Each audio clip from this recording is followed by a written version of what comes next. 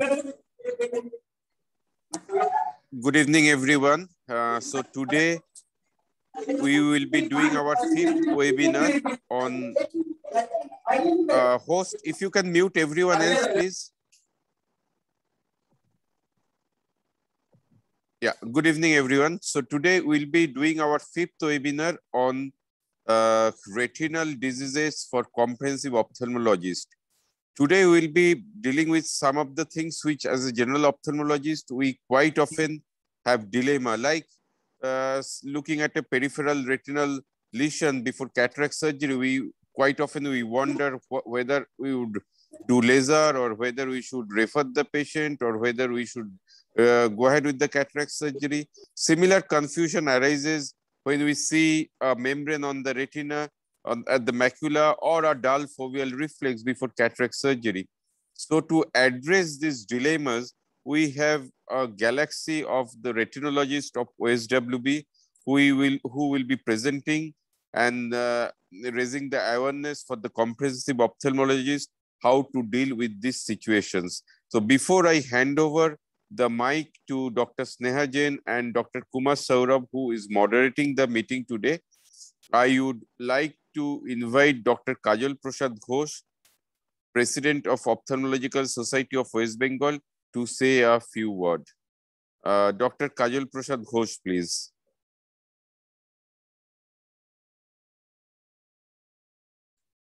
Kajal, are you here? Dr. Kajal Prasad Ghosh.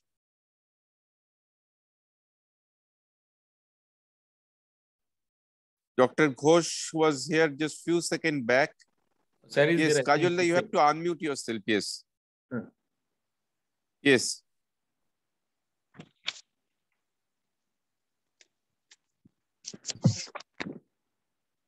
Hello. Thank you so much, everyone. Yes, we can hear you. Yeah. Thank you, everyone who is present over here. Thank you, all the speakers and everything who is presenting this. And really, I am delighted to be a part of this seminar. Practically, it's a question faced by every one of it, as explained by Sugato. When there's a membrane, when there is what to do with the membrane. So, I am confident in this seminar, and we have very erudite speakers, and they will really try to solve the problem and ease our way in future. And I'm confident the seminar will be extremely successful in this regard. I applaud the Retinal Society for organizing such a seminar, congratulate the participants for their interest and work, and look forward for a brightful, insightful presentations. Thank you, Sugato. Thank you, Dr. Ghosh. So I'll hand over the meeting to Dr. Kumar Saurabh and Dr. Sneha Jain to carry the meeting forward. And I will request the presenters and the panelists to keep their comments and keep their presentation within the time limit so that we don't exceed the time. Thank you. Over to you, Dr. Sneha.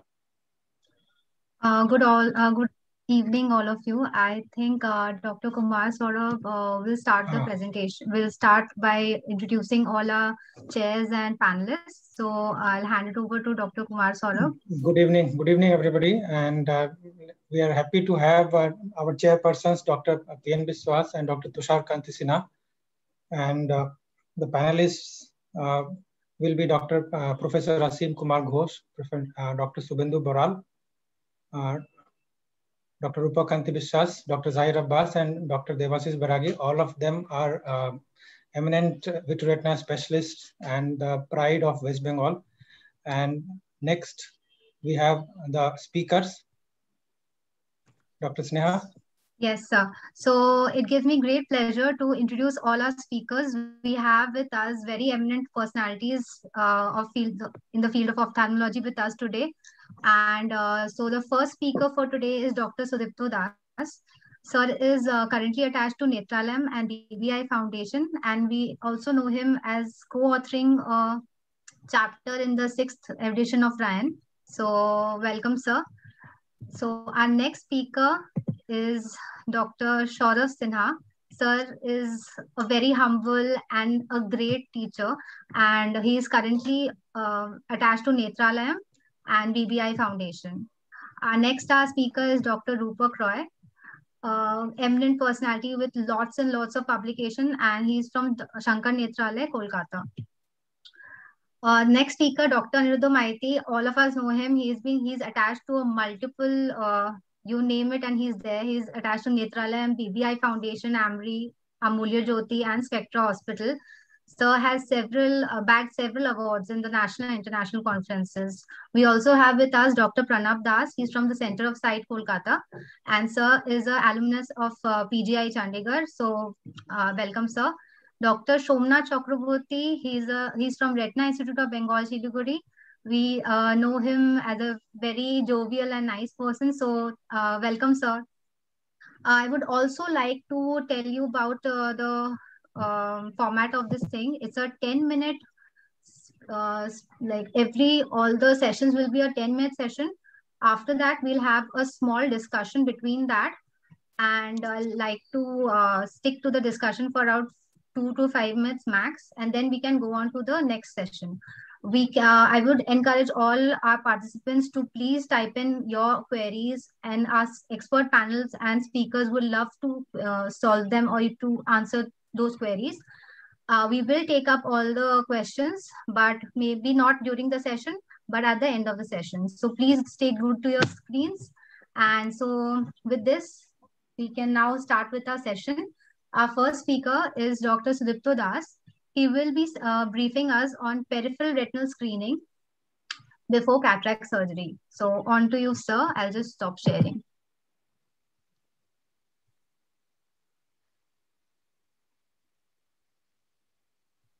Yeah, thank you, Dr. Sneha and Dr. Shaurav. I thank OSWB and Shugotada for this opportunity. So I'll be going in short and brief about the importance of peripheral retinal examination before cataract surgery. So are my slides visible? Yes, it's visible. Okay. So I think we all practice certain pattern of peripheral retinal examination as well as treatment before we plan cataract surgery. So what happens in cataract surgery? So if you can see this schematic diagram, so what happens, you get a posterior capsular movement, some turbulence, which sometimes creates a suction around the vitreous and which causes a posterior traction, which causes a retinal problem. So this probably is a basic pathophysiology about treating or maybe examining retina to prevent some inadvertent post-operative effects. So the pathology starts with a posterior vitreous detachment. So there is a diagram, you can see the number 2 is the posterior vitreous. There's a retinal tear happening, which is number 1 here, and we have a retinal detachment because of that. So this is the basic pathology which happens in retinal detachment. So few things to remember. The first thing is probably the flashes, which usually we see with the patients usually have a symptoms of flashes because of this posterior vitreous movement. And the patients sometimes will have floaters because of the syneresis of the vitreous gel. So these are the primary things which we see when we see a patient suffering from vitreous detachment. So what happens in acute PVD? The most important, this is a typical Weiss ring we can see in front of the disc. So 10% of patients with acute onset floaters and flashes have retinal break. So this is from meta-analysis, and pigments in the vitreous or signs of hemorrhage in the vitreous indicates retinal break in around 77% of patients. So how do we get detachment? Now this is a normal looking retina in the left side. We get probably there is a retinal break here. So a PVD has caused a retinal break and then it has subsequently caused abnormal retina and retinal detachment. So the evidence, the scientific evidence, if we can go through the phacoemulsification part, it has been associated with PVD induction of up to 60% 1 year after surgery. This I have to keep in mind. 10 years after either phacoemulsification or ECC, the cumulative probability of RD was 5.5 times higher than normal, and ND laser posterior capsulotomy associated with an increased incidence of retinal detachment. These 3 points, I think, is quite evident to all. So what, in case of renal population, if you see the risk of retinal detachment, it is around 1 in 5,500 patients per year. In myopia, more than -10 diopter, it's 1 in 147 per year. In case of after cataract surgery in general population, it is 1 in 86 per year. But after cataract surgery in myopes, it is 1 in 45, almost double the general population. And purpose of retinal detachment had been also noticed after cataract surgery with untreated breaks. So peripheral retinal degenerations, if we classify the things, broadly the classification is about lattices and non-lattices. Now lattice can be lattice alone, it can have atrophic holes, or it can have retinal tears. On the other hand, non-lattices are usually the senile tract degeneration, the microcystoid degeneration, paving stone degeneration, and white without pressure. These non-lattices usually don't require prophylactic therapy unless very special circumstances. Retinal breaks on the other side can be retinal holes or retinal breaks. The retinal holes usually have atrophic holes or operculated holes where the part of the retina is already avulsed from the retinal hole. And retinal breaks can be horseshoe tear, dialysis, or retinal break. The most important point probably is that retinal breaks are usually associated with posterior vitreous detachment, or the pathology is most related to vitreous movement. This patient who had multiple HSTs here was untreated. Similar type of patient, untreated HST can have you can see a localized retinal detachment here. And if we wait, or if we cannot treat the patient timely, this patient can come with a retinal detachment, which is being seen in the right side.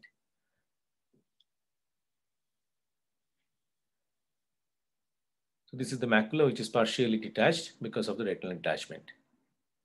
Now, what is important? A dilated retinal examination should be done by a trained specialist to screen for all retinal degeneration and the status of posterior vitreous detachment. Alternatively, one can use a non-mydriatic ultra-wide field fundus camera to image the retina, but we have to keep in mind this is a very high specificity. If we get something, definitely it's true, but the sensitivity is very moderate in this ultra-wide field imaging. It's around 57% in meta-analysis. So untreated eye, if you don't treat, maybe after a very successful cataract surgery, some patient can come with this amount of consequences. So what to do? So these are a few manuals, few guidelines. This is a Moorfields guideline about treating a retinal degeneration or retinal tear. If you can see this lattice degeneration, if it is with PVD or incomplete or no PVD, the 9S sign shows that we seldom treat these patients. If you have a risk factor, it's variable or contentious. Risk factors such as fellow eye having a retinal detachment. But if you have a subretinal fluid, you should always treat this patient. Round holes in lattice, most of the time, even with PVD or incomplete PVD, we should treat. Risk factors, definitely, we should add laser. So SRF with subretinal fluid, we have to treat all. The acute flap-shaped tears or with or without lattices needs laser in almost all situations. Fully operculated round hole usually doesn't require treatment because it is detached from the posterior vitreous detachment. But if you have risk factors, we have fellow eye retinal detachment of subretinal fluid, we have to treat. So this right side, if you have a SRF, you treat virtually all. If you have risk factors, it's almost you treat in most of the conditions or it's variable. Incomplete PVD, you may not treat until you have a flap. If you have a PVD, except from flap, other things you can observe. The second manual is from Shankar Netralaya guidelines, where the patients, if you have asymptomatic patients, which is more important in our condition, the guidelines to treat holes and tears in asymptomatic patients. If you can see here, atrophic holes, it's rarely being treated even prior to cataract surgery. Operculated holes also usually rarely treated. Lattice degeneration with or without holes, it's also rarely treated most of the condition. But horseshoe tear, subclinical retinal detachment, dialysis, all require laser or prophylactic barrage despite the patient is being asymptomatic. So this is prior to cataract surgery. If we think atrophic holes, operculated holes, and lattice degeneration, there are a few data or maybe some conflicting data about doing the laser or not to do the laser. I'll go to a line in the discussion part. In case of symptomatic patients, I think all requires laser except atrophic holes, which can be which people can sometimes do, but it's rarely being done. Symptomatic patients, if we do laser, we need to treat. We have to have a serial follow-up. We need to recheck the fundus in case of significant increase in floaters or fresh onset of flashes, shadow in the peripheral field, or sudden dimness of vision. You have to always keep in mind in patients, symptomatic patients, even if we treat, how to follow up these patients very frequently. So this patient who had a lattice and atrophic hole, this lattice has been nicely barraged here. You can see the fresh laser marks, confluent laser with in the lattice. This is a horseshoe tear. Was mild symptomatic patient with some amounts of flashes, and you can see the laser marks post-laser. The HSTs are nicely barraged. This patient had a retinal tear, which has been lasered nicely with 3 to 4 rows encircling the retinal break. But if you should not give up, if things go wrong, maybe timely intervention can actually bring out good vision in these patients, even if you have a post-operative complications. So take-home message, risk of retinal detachment is high in myopes and following cataract surgery, as we have seen few evidence.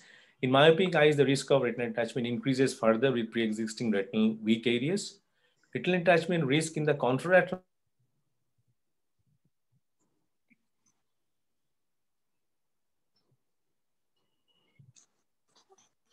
Hello? Sir, Your voice is not audible.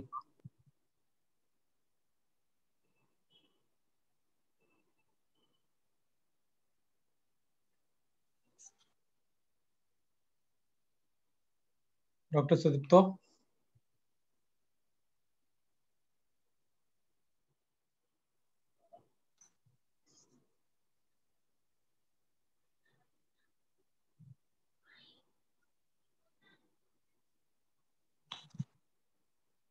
Hello? Dr. Sudipto, I are think you? we, So I think we got the presentation. Yeah. The last bit we missed. Yeah, last bit we missed. So we can start the discussion if required. Yeah. Yeah, there was one question for Dr. Sudipto Das, but You can take the panelists. We can discuss with the panelists the questions. So that question was, sir, that in the presentation he showed that if we have a lattice degeneration before a cataract surgery, so there is a dilemma whether to do laser barrage or not. So what is the panelist's take on that? Lattice degeneration where there is no hole.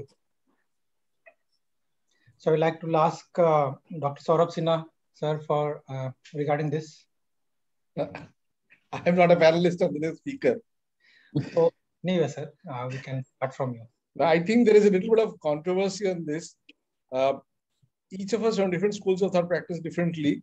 The Shankaracharya school of thought, which I have practiced for the last 20 years, and most of us practices, any lattice pre-cataract detected should be lasered. I know a lot of people do not agree with this. This is what I practice. People look for hole, people look for traction on the lattice. In that case, definitely, if a lattice, I'll make it easy. If there is a lattice with a hole or with a gross traction, definitely do the barrage laser before cataract surgery. What I practice is any lattice before cataract surgery, I barrage it. Wait for 3 weeks, see if it's okay, and then do the cataract surgery. I know this is a bit controversial. Lattice laser treatment anyway itself is a very controversial subject by itself. That's a whole meeting by itself. Yeah, so the next question was, sir, how long do we, for this may be taken by Dr. Baragi or Dr. Zahir Abbas, that how long should we wait after doing barrage laser to advise to go ahead with the cataract surgery? So suppose we do laser today, and when should we do cataract surgery then? Usually I wait for 1 month time because we have to wait for scar to develop, the adhesion to develop before go for surgery. So 1 month I wait.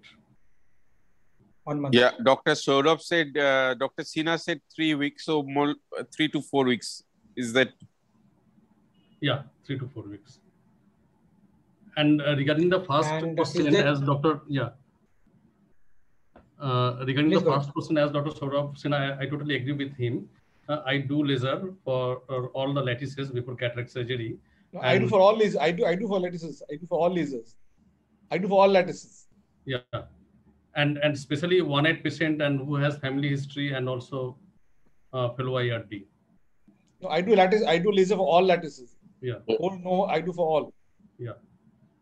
And one. It is better Yes, to do laser because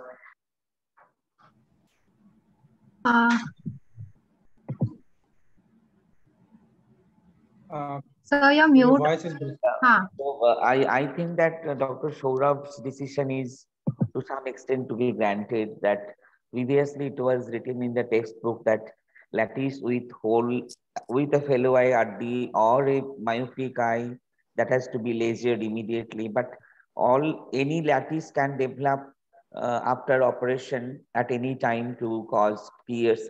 So it is better to do laser beforehand and then do cataract surgery. I think so. It will be better for the persons who will be operated for cataract with lattice. Okay, thank you, sir. There is one more scenario where there is one more scenario, sir, like symptomatic PVD, like patients. There is one patient who is having flashes. He is having checkup. He or she is not having any retinal break. We call her after 1 month. Then the flashes have come down. Floaters are still there.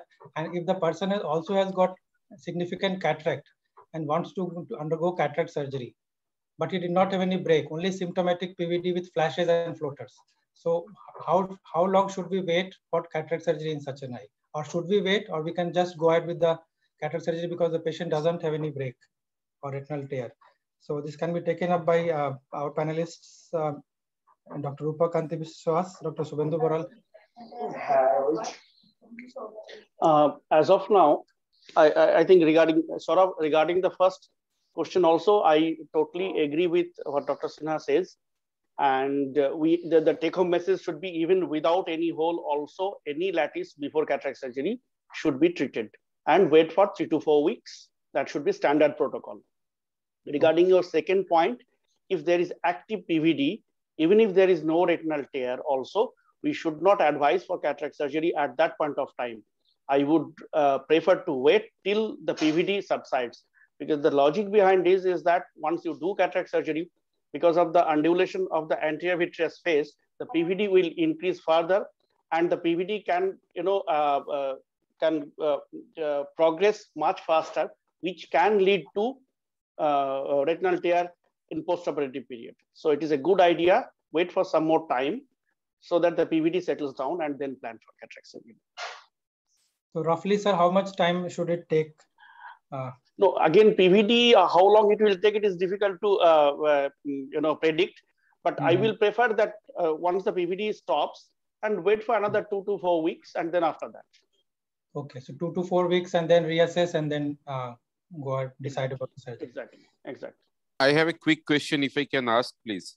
If the cataract is significant enough where we cannot give effective laser, will you differentiate between the type of lattice you are having? Will you differentiate whether it's lattice with hole or lattice without hole? If it is lattice without hole and we are failing to give effective laser, will you go ahead with cataract surgery, or we advise cryo in this situation, lattice without hole? And will it be different in lattice with hole? I was tactically avoiding this question and avoiding this scenario. No, it's a common scenario. Gray zone. I know this is completely gray zone, but I completely agree with you. If the cataract is significant enough, you can see lattice, but you are not able to treat that lattice. Then what to do? So in that situation, personally, I will prefer that do cataract surgery and immediate post-op period. Maybe if you do it with the indirect ophthalmoscope, after 1 week, you can go ahead for the cataracts. I mean, for the barrage of that lattice. But the problem is that another option is that doing cryo. But if you don't do cryo, doing cryo sometimes can induce PVD or other complications also. But this is also another option: do cryo and wait for another 3 to 4 weeks, and then do cataract surgery. Thank you, sir. Thank you, Rupa. So Sudipto sir, do you you've raised your hand? So yes, sir. I have a question of panelists. Do all follow the same protocol for intravitreal injection also? Prophylactic laser before intravitreal injections? Yeah, I do prophylactic laser before intravitreal injection. Because you need to give multiple injections, and there is a chance of developing tear and detachment. So I do laser But so you will wait again for 3 weeks before you treat. That I compromise. I gave after 2 weeks. Yeah. So there is one quick question. If somebody can take this up. There is a question: in myopic patient with -6 diopter of immature cataract and with immature cataract, NS3, 75 years old lady, incomplete PVD. Should I wait for PVD to get completed before cataract surgery? I think Dr. Rupak Biswas sir has already answered this, that we will have to wait for the PVD to get completed and then we will go for the cataract surgery. The question is complete PVD. Why he again sees or he is asking the PVD to be complete? No, the question was said a complete PVD with the cataract. So why is there any time required for waiting another time span for seeing the complete PVD? The question has some confusion. No? Dekho question. Wait for incomplete PVD. Incomplete PVD, sir. Incomplete. Now you can do, but sometimes it is also dubious to answer for how many, how much it will be. It will wait for the operation for cataract. Okay, so in that scenario, sir, probably as Dr. Rupak Biswas sir said, that maybe we can check the patient after 2 to 4 weeks again to see whether the flashes have come down and then take a call about the cataract surgery. That should be the way to go. Thanks. Saurabh, another question. Sorry, if for the take-home message for comprehensive ophthalmologists, if they're doing laser, do the laser for any lattices before cataract surgery, or refer to their retinal colleague for cataract surgery for laser, and then wait for 3 to 4 weeks. And same goes for intravitreal injection as well. Now, what about non-lattice degeneration, as Dr. Sudipto Das has mentioned, like snail track degeneration or white without pressure or microcystic changes? If the patient is high myopic, say -8 or -9, will the protocol differ, or shall we just go ahead with cataract surgery? Nothing to be done. Nothing to be done. Thank you. Thank you. So as a comprehensive ophthalmologist, we need to differentiate between lattice and non-lattice first to take a call, right? Right, sir. Right, sir. Yeah. So thank you. Can I make one very quick point? Yes, sir. I insist to everybody, cataract is not an emergency. Nothing will happen. Hold on, 2 months, nothing's going to happen. Patient may run away, doesn't matter. But you don't get into problems. Yeah, yes, so that we don't have to run after the medico-legal consultant. Right, yes. Thank you, Saurabh. Thank you. So next speaker is Dr. Saurabh Sinha, sir, who will be talking about dull foveal reflex. So, Dr. Sinha, please share the slides.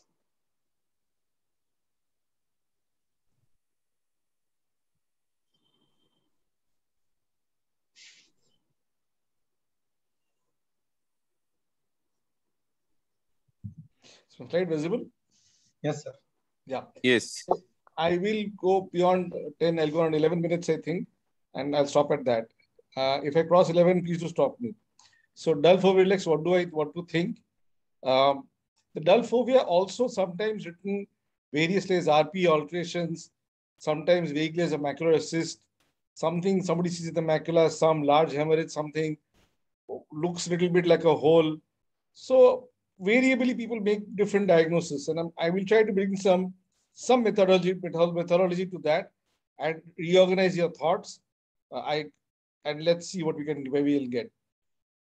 Doctor, I have been given a specific instruction by to talk about laminar hole, epiretinal membrane, vitreomacular traction, macular telangiectasia, and myopia maculopathy, all 5 in 10 minutes. So I think each is one conference by itself, but I'll try to do justice to that. But Sangeeta was very specific, sir. So I will not discuss classification, the pathology and treatment of any of these diseases. I will try to stick to what we see in the OPD, through some cataract and our patients that we see in the OPD, how we should counsel them as general ophthalmologists. So quickly on history, one point that I'm looking at in this dull fovea is ask specifically distortion. I think that is a leading question to ask your patient. Close one eye, Tadabaka Dekshen ki, I think it's a leading question which your optometrist or you may have not asked earlier.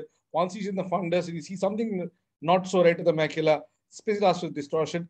CVT 70, 80, 90D. Indirect is not good in this case. And a direct ophthalmoscope does give you a magnified view, but you might miss something that's not a binocular view. You might get a simple shiny reflex. Also, please compare both eyes. Whenever you see something in one eye which doesn't look right, go back to see the other eye and come back to see eye again. You might pick up a small hint over there. You see a small gray appearance. Try and look at the smaller vessels over there at the macula, the foveal vascular zone area over there, little outside that. Is there a small traction on them? Are they little tortuous? Then definitely show the AMSA chart to your patient. I think AMSA chart should be there in all ophthalmic OPDs. Every ophthalmologist should keep the AMSA chart. It's a free piece of paper which you can keep, but it's a very, very effective piece of paper. Then comes the OCT. Must do an OCT the moment you find some distortion, something not right, something not fitting in. So where would you do an OCT? 6 points I like to make. One, where the amount of cataract that you've seen and the vision loss don't match. You are a good cataract surgeon and you know the cataract is worth a 680 or a 636. And if that doesn't match the amount of cataract, you see a vision which is less than that, do an OCT. These myopic patients with some vague complaints, jhul jhul dekchi, tada baka dekchi, they tell you all these things at the same time. Apprehension also, and some psychosomatic also, and some actual clinical symptoms also. This patient, an OCT is not a bad idea. Also, a myopic patient before cataract surgery, if in minimal doubt about the macular status, I think it's a very good idea to OCT scan in these patients to have an idea what's happening over there.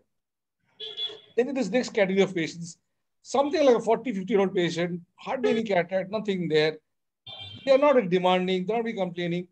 And you see after a good refraction, still vision is 6.6. So there's no cataract. Patient kichu harangan korche na, but still not 6.6. It should set a point in your mind. Why should this patient not see 6.6? What's wrong with the macula? And then an OCT if you can't figure something out.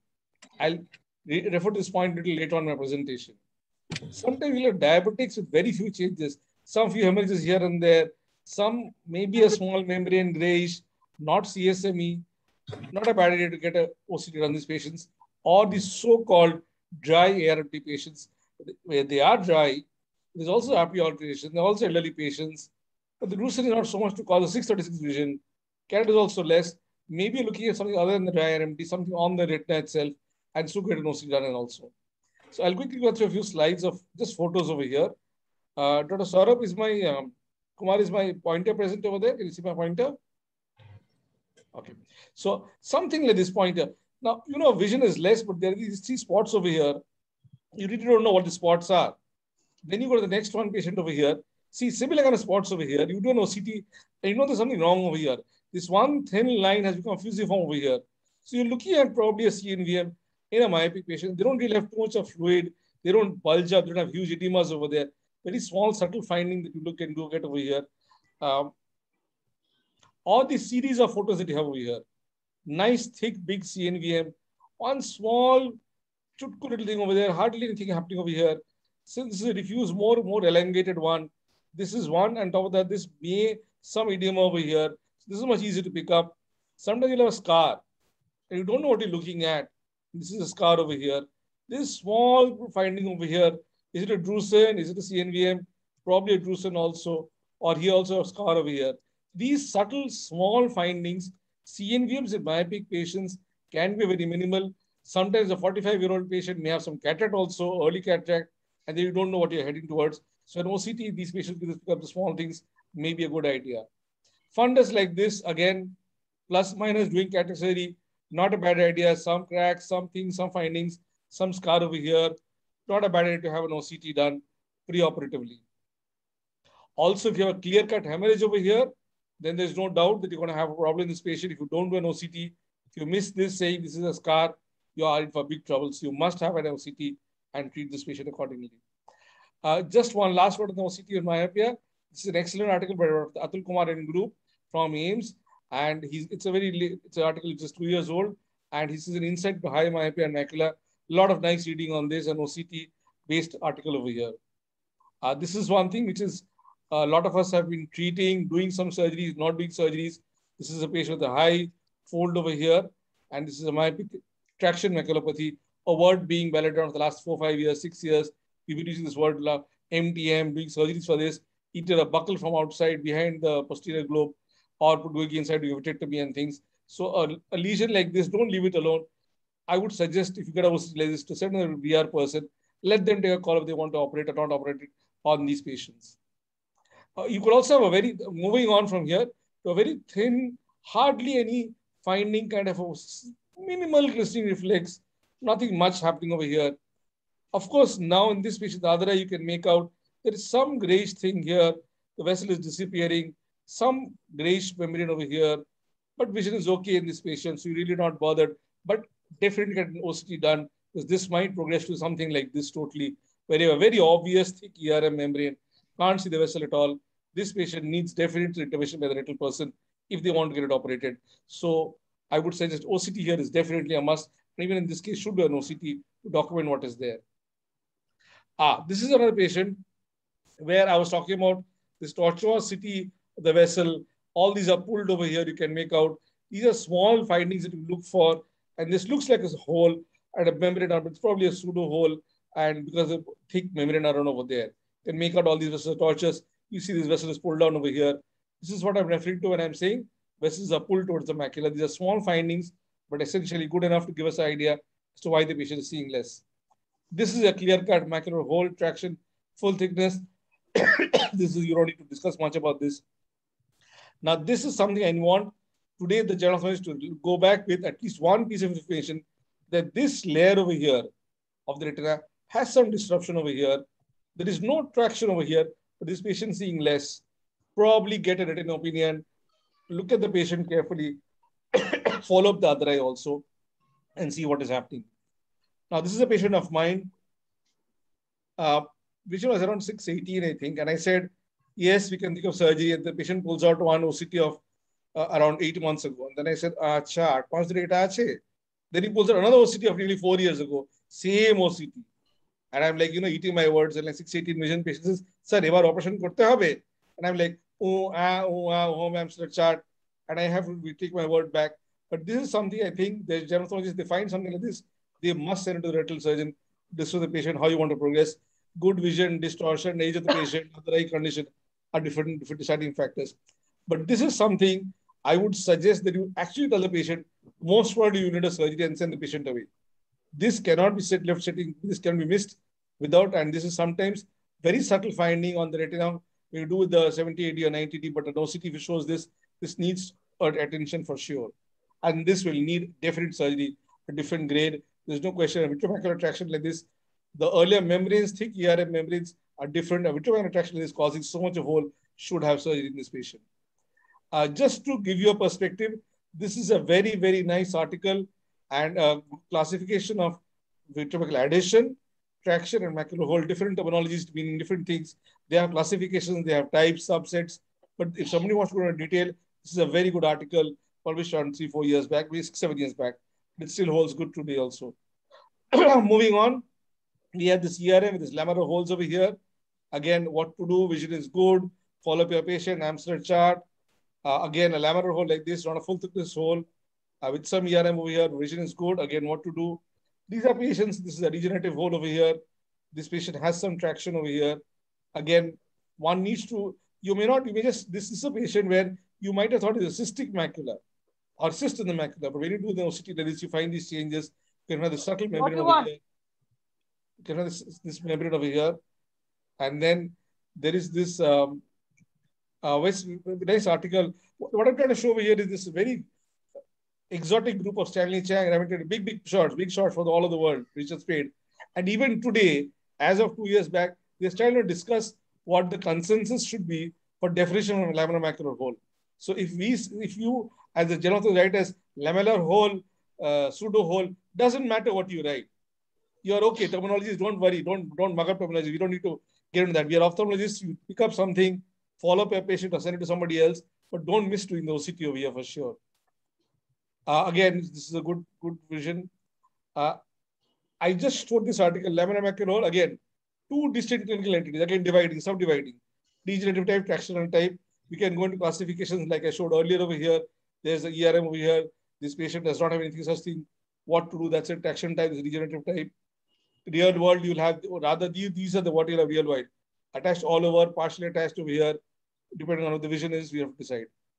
I'm quickly quoting a very good article of by one of our colleagues, Dr. Kshitij. He published this earlier this year on how he operates on lamellar macular holes, what he calls LHEP. It's a very nice article for anyone who's interested. My last set of slides, this I would like you to go through very carefully. Please see here these small specks, dots, 40, 45-year-old patient, lady, fat, fertile, 40, female is what we call them. This small grayish stuff around over here, very subtle finding, very unhappy patient. Doctor, last 3 months, 4 chashma change korechi kichu fit korche na. That itself is an indication, hardly any cataract. That itself is an indication that this patient has some problem. And if you look at them, they follow them up, you'll have these small black pigments once in a while. And this, the temporal part over here, this dark jet black pigment gives off a MACTEL, a macular telangiectasia, where if you do a DFU, you have temporal leakage over here. And this very funny finding cystic changes in the OCT over here. This, again, the small change in the OCT over here. They are very, very unhappy patients. The findings clinically or OCT are very minimal compared to the come out of complaints that they tell you. Do not advise them injection anti-VEGF. They do not respond. It does not work over here. And this is not warranted for. So come back to my last 2 slides again. The amount of cataract and vision don't match to an OCT. Myopic patients, pre-cataract vague complaints to an OCT. These, what are some of the macular telangiectasia patients, vision less than 6.6. These are patients who are not, you're not very sure what's happening to an OCT. Someone diabetic can have membranes. We look at only the hemorrhage and leave them alone. Don't do that. Same with the elderly patients, very elderly patients. Look at the ARM. I thank all my colleagues at NetLM, and thank you very much. Thank you, sir, for that very nice presentation. We loved seeing all your images, and it was a very lucid presentation. So I have a question for the chairman. Dr. P.N. Biswas, could you please unmute? Yes, sir. Sir, what is your take on doing a routine OCT before cataract surgery? Do you advise a routine OCT for all your cataracts? Sir? Please repeat, madam. Yes, sir. Sir, I'm asking if what's your take on routine OCT for cataract surgery? Do we do OCT for all our patients? No. We see the what Saurabh said regarding the whether the vision is there is any tortuosity, any irregularity in the vision. You see the Amsler chart. Show the Amsler. If there is some distortion, so then in that case you have to go for OCT, and that is very important. Otherwise, see the amount of cataract, and then if there is some problem, if you see the amount of cataract is less, but the vision is not corresponding to it, then you have to go for OCT. These are the few points you have to take care. And there are so many things has been discussed by Saurabh, which are actually that has to be taken care of by the retinologist. And the general ophthalmologist should refer those cases who are having these problems. If they find any see that there is some defect in the macular area, then if they find, then they should refer the case to the retina specialist. That is the most important. They should not go for the surgery. They should explain. And also, I would advise to take a photograph before the cataract surgery, because take a picture, colored picture of the whole retina and show the patient that there is some problem I feel, and you have to see the retinologist. So then you can go for the OCT. Only if there is, you find any findings which is corroborating with that macular problem, which is that macula is dull, is there any scar, anything, that has to be explained to the patient first, and that has to be, and then in those cases you have to do OCT and straight away show that this is the problem. And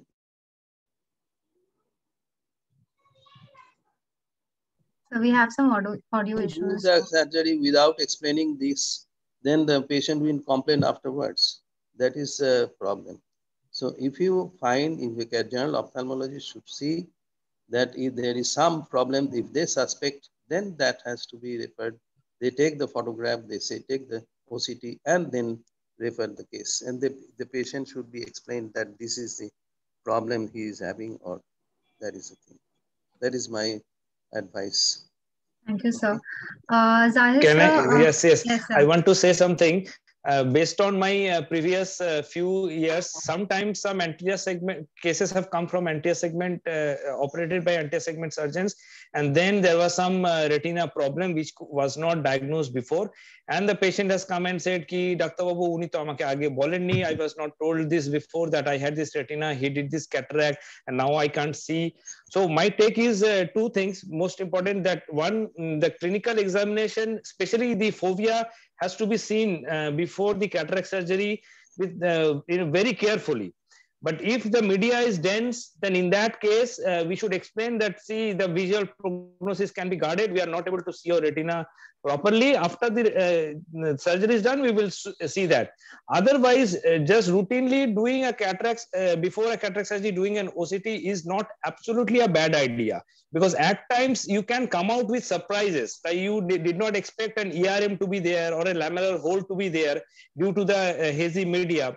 But then the OCT picks up that kind of a picture, and then you tell them, okay, yes, see, apart from the cataract, there is some retina problem also. So from beforehand, the patient knows that yes, there is an issue with the retina also that we are dealing with. And that for diabetic patients, if there is some amount of diabetic retinopathy, then getting an OCT done isn't at all a bad idea, because some bit of fluid can be missed through a cataract side. So I know some anti-segment surgeons who routinely get it done. And I have seen also some cases where we were not expecting any foveal changes or macular changes, and they had been picked up by the OCT, which was not picked up clinically. Subtle findings. So it's, I think, not at all a bad idea. It's a very good question.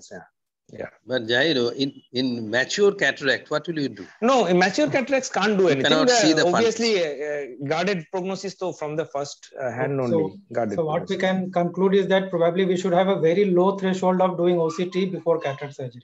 In case of any doubt, slightest of doubt, take a OCT. Yes, slightest of mismatch of cataract grade and vision, do a OCT. In today's world, so much of litigation, we should do it. Yes. So in an institute, is it a better idea to get all the cataract patient getting a retina checkup done by the retinologist prior to the cataract surgery? No, I don't think that is quite required, because the cataract surgeon might miss the peripheral retinal changes as well. So that's why I'm asking. In an institute, I am saying. I think we should have a consensus on this, because I do cataract and retina, and it has happened a few times with me also. I missed the BMT, and my optometrist, he asked me after doing biometry, we have optical biometry, and he picked up BMT on optical biometry. And then I did OCT and we have found BMT. And patient was asymptomatic, fovea appeared almost normal. We just missed it. So I think it's a good debate, and I think we should have a consensus on this. Whether we'll go I would prefer to get it done. If it is possible, we can devise a package where biometry, OCT and all that is done at a very low cost, so that it doesn't financially trouble the patient also. And we are also on the safe side. We know what we are dealing with. So we don't have to do this explaining after cataract surgery. Yes, sir. It's a very good idea. So Saurav sir, your I like the last sentence where he said the patient shouldn't be burdened, because what happens sometimes is, I've also seen, and pardon me for saying this, I've also seen very big ophthalmologists from Delhi, Bombay, who don't even see the retina, want an OCT and a full fundus color photo, optos color photo, which also is, I think, a bit too much. Too much. Another extreme. Right. Let's not get to that extreme also. Yes. So it's a problem. I mentioned the 6 points that I think they're very valid for 6 points. Yes. It is doubt, low threshold, like Dr. Kumar said. But telling my colleague as a general ophthalmologist that every patient should have an OCT, I don't agree with that. No, if you do it of cost, I'm okay with that. Yes. I'm okay with that. Or at a very low cost, I'm okay with that. Every patient should be seen with a 78 or 90 diopter lens. That's the must. Yes. Yes. I agree with that. Yeah. So, since we don't have any more questions, we would like to go to the next talk. That is by Dr. Rupak Roy. He will be dealing with retinal hemorrhage, what it could be. So, on to you, sir.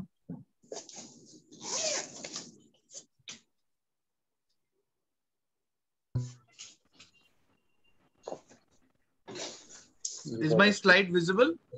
Yes. Yeah, thank you, Dr. Sneha and Dr. Saurav. Thank you to SWB and Shubhatata for this opportunity. My topic is retinal hemorrhages, what it could be. So it's a very basic presentation that I'm going to make on the various facets of retinal hemorrhages. So before we go into the presentation per se, I'll be dividing the retinal hemorrhages as per their morphology, the layer of the retina they affect, the location of the hemorrhages within the retina, and etiology of the retinal hemorrhages. So these are the broad guidelines. Whenever you encounter a patient with retinal hemorrhage, you have to identify the patients or categorize the hemorrhage into these broad categories, which helps us to come in a clinical diagnosis. So morphologically, it could be microaneurysms, it could be dot hemorrhages or blot hemorrhages, it could be flame-shaped hemorrhages, disc hemorrhages, rot spots, and finally old hemorrhages. So single red dot or microaneurysm is the commonest that we encounter. It is commonest in diabetic retinopathy, but we must remember that it is also seen in vascular occlusions, hypertension, and radiation retinopathy. So the presence of a single retinal hemorrhage puts the patient in the grade of a non-proliferative diabetic retinopathy and harbinger of a Wart's disease. So it is very important to pick up small red dots, which are best picked up by 78 diopter examination. As the disease progresses, we can see affection of the deeper capillary layers, where the hemorrhages assume a circular shape, and these are basically dot and blot hemorrhages. They are seen in diabetic retinopathy and vascular occlusions. So unlike a single dot in microaneurysms, the blot hemorrhages are circular and little wider in diameter. They implicate affection of the deeper layers of the retina. Flame-shaped hemorrhages, these are flame-shaped hemorrhages, which are like flames. They affect the superficial nerve fiber layer. Whenever you see a patient with flame-shaped hemorrhage, you think of the patient is having, whether the patient is having hypertension, and this is also common in blood dyscrasias. So types of hemorrhage sometimes helps us to identify the disease process that is going inside. If you see microaneurysms, you think of diabetic retinopathy. If you see dot and blot hemorrhages, you can think of vascular occlusions and diabetic retinopathy. In the same vein, if you see a flame-shaped hemorrhage, you think in the lines of hypertensive retinopathy. These hemorrhages are quite commonly seen. These are peripapillary hemorrhages, superficial hemorrhages. These are not per se hemorrhages due to a retinal condition. They are pathognomic of glaucomatous damage.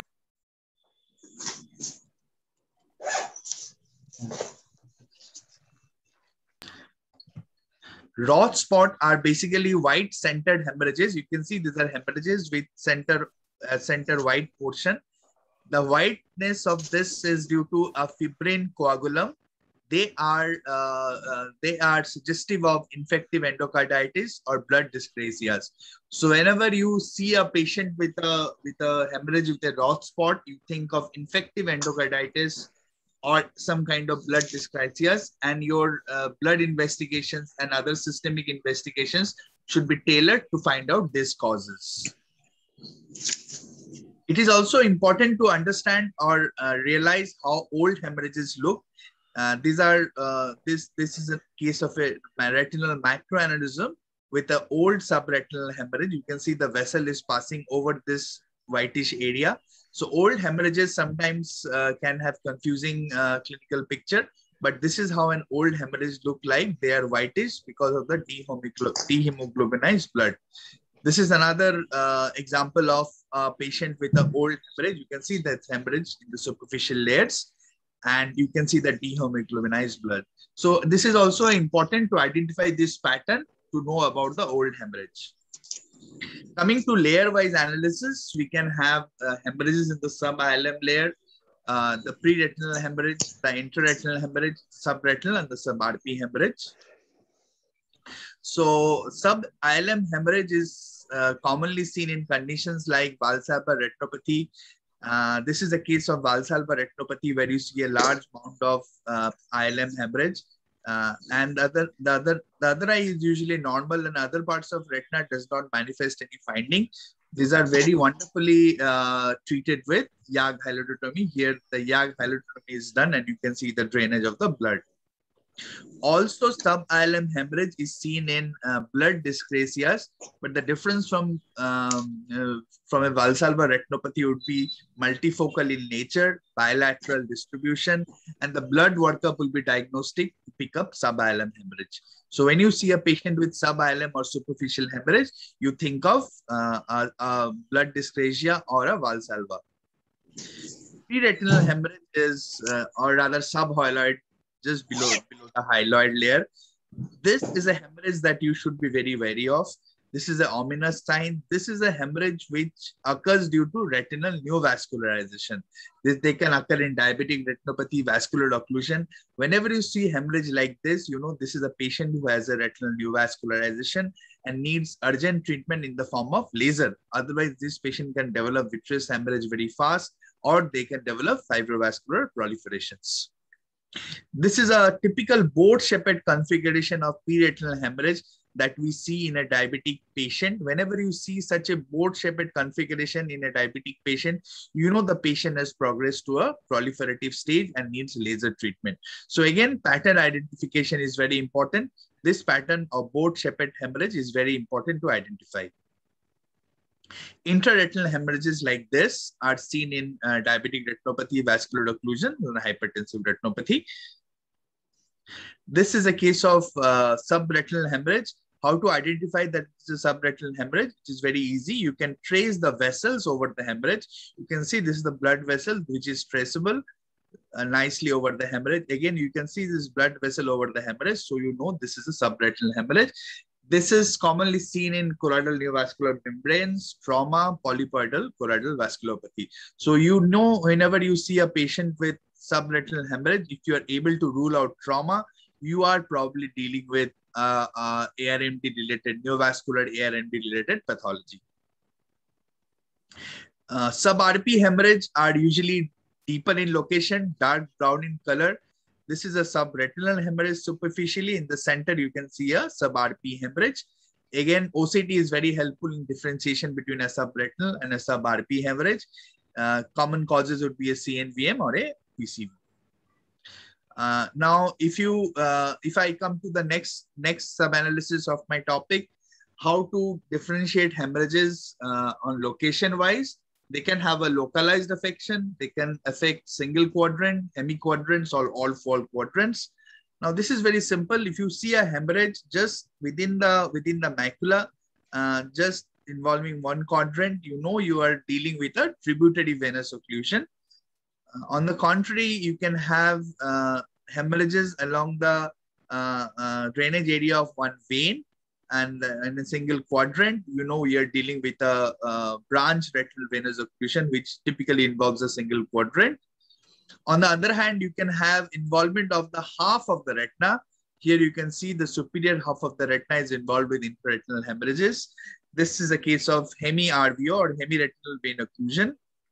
And finally, you have central retinal vein occlusion, where all the quadrants are usually affected.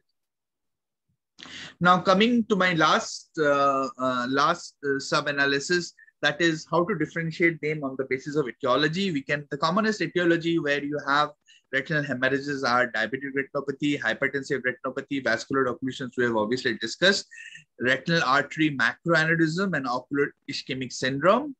So diabetic retinopathy is a very common clinical condition. Remember, it will present with hemorrhages, microaneurysms, and hard exudates, a typical moderate non-proliferative diabetic retinopathy, which can be confused with a hypertensive retinopathy. But the key differentiation would be preponderance of cottonwool spots in cases of hypertensive retinopathy, which is not very common in diabetic retinopathy. It can happen though. And the distribution of hard exudates in a macular star pattern in hypertensive retinopathy, and AV crossing changes which can be seen in hypertensive retinopathy. So basically diabetic retinopathy, hypertensive retinopathy can coexist, give rise a clinical picture of mixed retinopathy also. But remember, diabetic retinopathy will have preponderance of hard exudates and hemorrhage, and hypertensive retinopathy will have more of cottonwool spots, hemorrhages, and AV crossing changes. Retinal artery macroaneurysm is another disease where you can see hemorrhages in all the layers of retina. So this is a case of retinal arterial macroaneurysm. You can see there is pre-retinal hemorrhage and subretinal hemorrhage.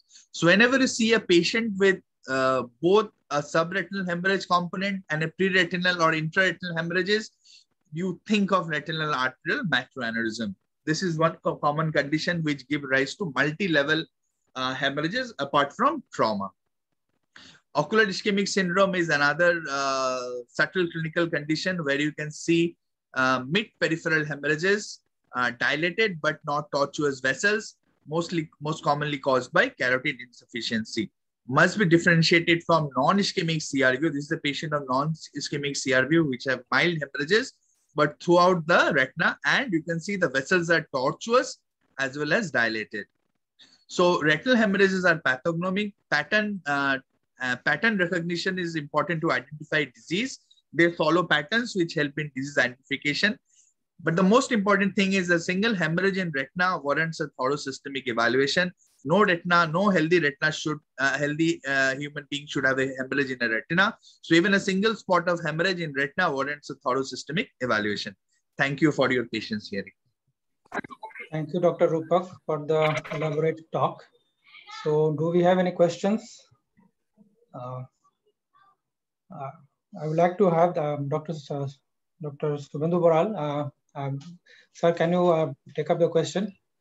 So there was one question like, suppose in a patient who is non-diabetic, non-hypertensive and 45 years old, and he has retinal hemorrhages in both his eyes, multiple retinal hemorrhages and no other thing. He is non-diabetic and non-hypertensive.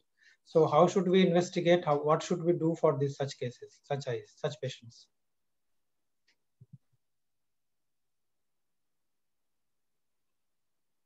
Or if you can reframe the question, like if the patient has not been tested for diabetes, has not been an hypertensive patient, and he has hemorrhages, then apart from diabetes and hypertension, what all do we suspect? Should we suspect?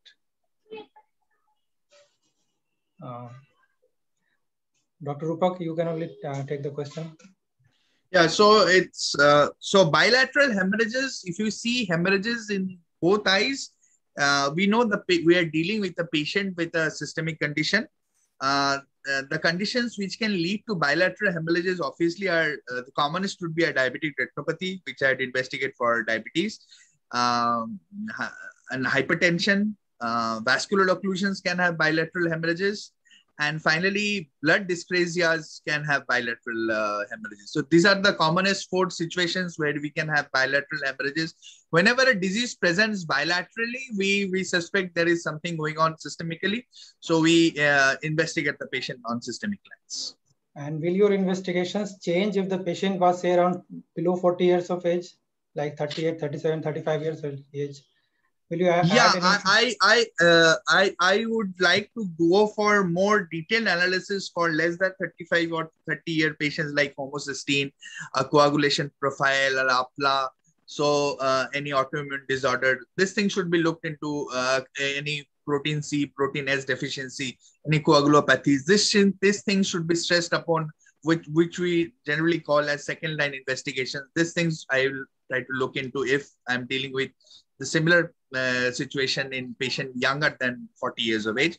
More than 40, I'll think in lines of diabetes, hypertension, vascular occlusion, like that. Okay. I just want to add, we must not, like you said, blood dyscrasias. I think in all of our retinologists have some point in our career have come across patients who had leukemias, and they had come with bilateral retinal hemorrhages or severe anemias. And I myself have found leukemia and patient was not aware. A peripheral blood smear in that situation is very important and must not be forgotten. Younger patients coming with bilateral retinal hemorrhages, peripheral blood smear, apart from what Rupak said, is very important. Yes, yes. Thank you. So we have one raised hand of Dr. Puspita Sahu, ma'am. Ma'am, will you ask your question, please? This has got nothing to do with this topic. This hand has been raised for a long time. My question is to Saurabh and all your retinologists, right? We have been just told that in any lattice degeneration, so we have to go back a long way. We're going back to that speech.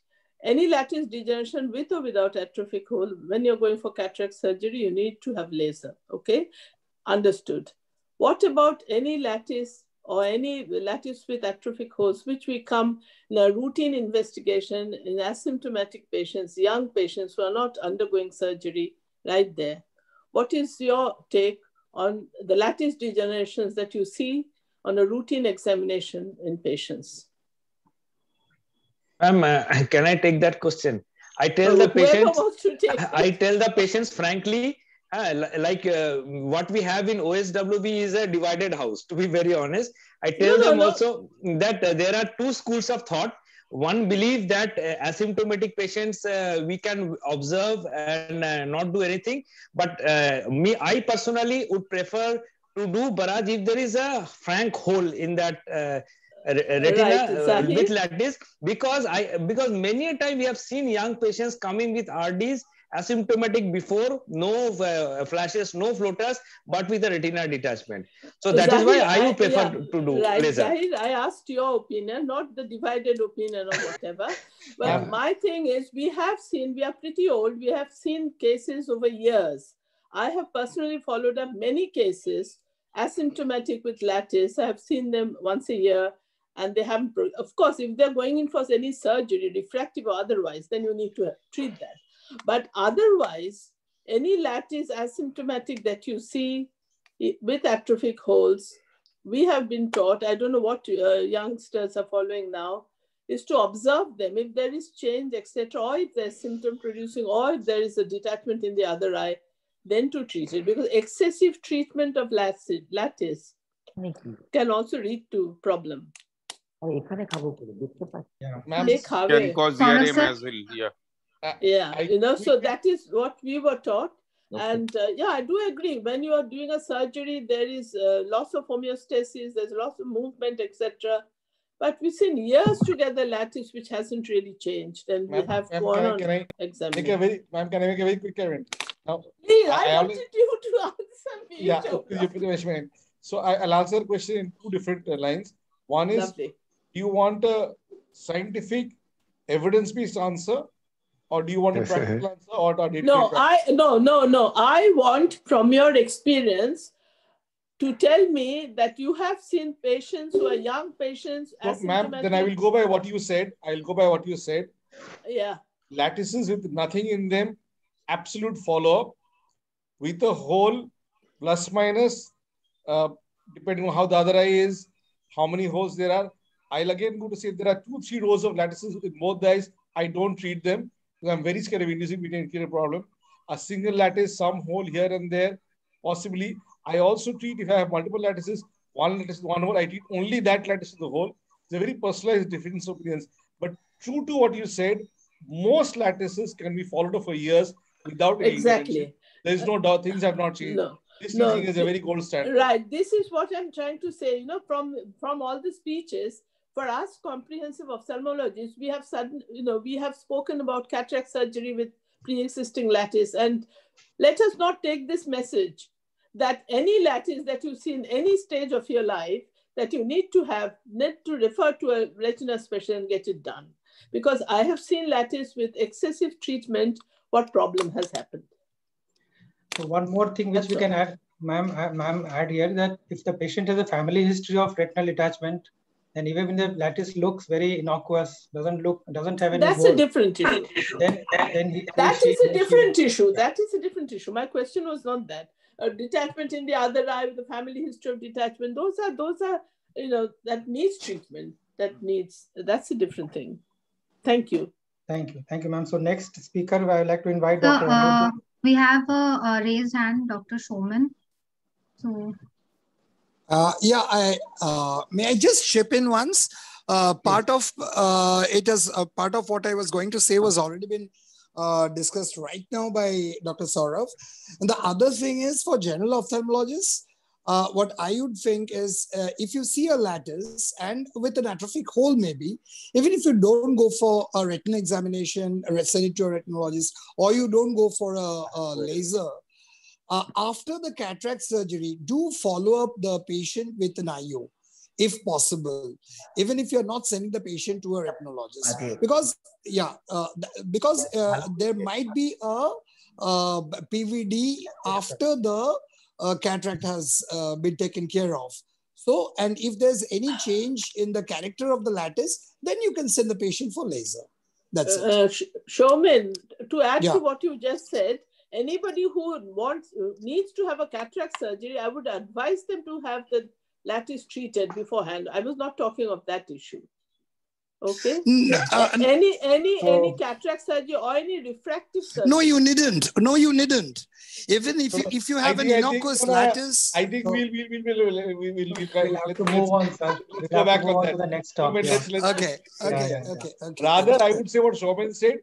If you have a PC rent, lattice, no lattice, 1 month of accuracy, see the retina carefully. Absolutely. Agreed. That's a more important thing. Agreed, 100%. Forget lattice, no lattice. If you have a PC rent, after 1 month, 2 months, please check the retina very carefully. There is a more important issue. Yeah. And on table also, if possible. So let us move on, sir. So the next speaker is Dr. Anirudh Maiti. He will be talking about membranes in the macula and how to approach that.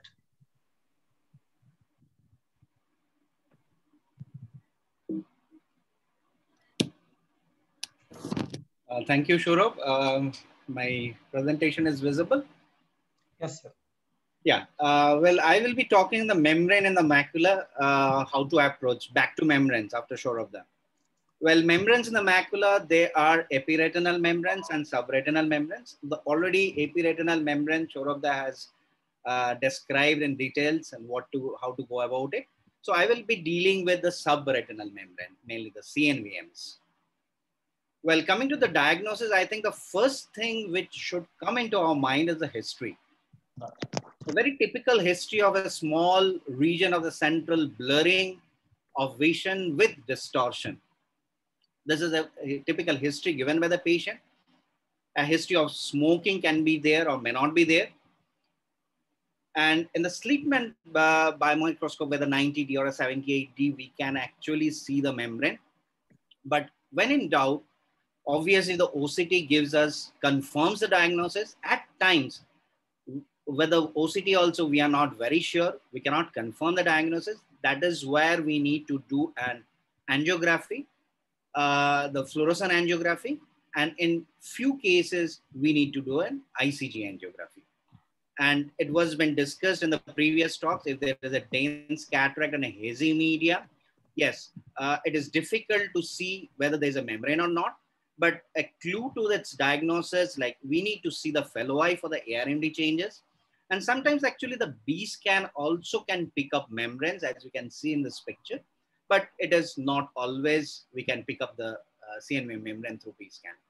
Now, clinical diagnosis is the most important. We can see a membrane, we can see PEDs or an hemorrhage. So most important is clinically diagnose the patient, and especially when this patient's, the cataract is not correlating with the visual loss. So this should be, we should keep in mind, and then we should diagnose with the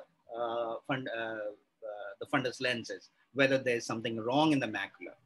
I think the OCT, whether we should do in all cases or not, we had a lot of discussion, but definitely when we get pictures like this, a confluent drusen or a geographical atrophy, we need to see whether there's some fluid inside.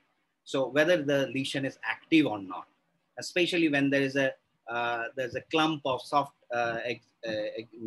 drusens, we need to rule out whether they are only drusens or it's a wet AMD. Definitely, With the OCT, it is very easy to diagnose whether there's a presence of a membrane.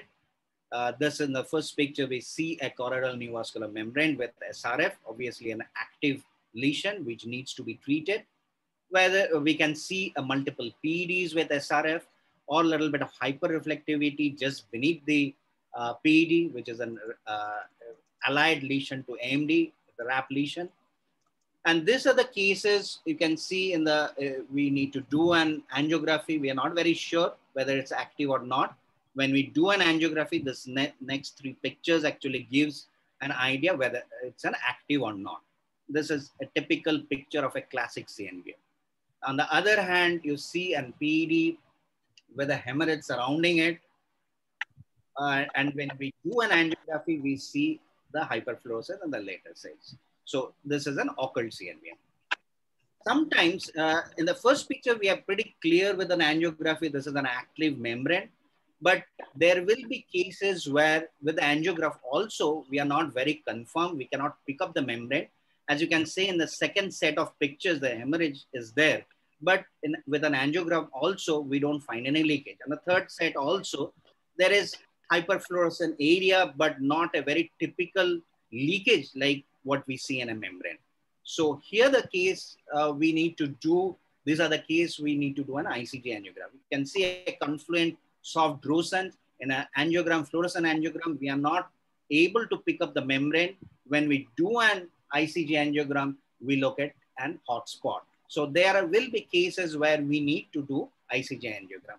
In the second set of pictures just shown in the previous slide, it's just a block fluorescence with a little bit of hyperfluorescence from undetermined sources. When we do the ICG, we see a cluster of polyps, which actually gives an idea that this is a PCV case. And the third set here, it was not very sure. There was hyperfluorescence, but when we do an ICG, we look at the hotspot.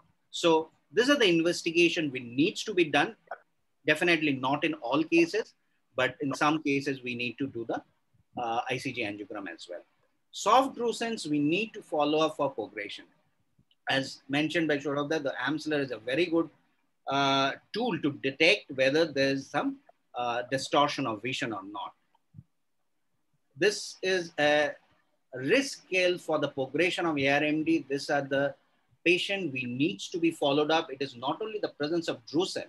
If there's a presence of a large drusen or a pigmentary change, which is categorized, numbered as 1, both the eyes, if the presence of large drusen is categorized as factor 1, or the pigmentary changes, another factor. So if there is only one factor, the risk of progression to advanced AMD is only 3%.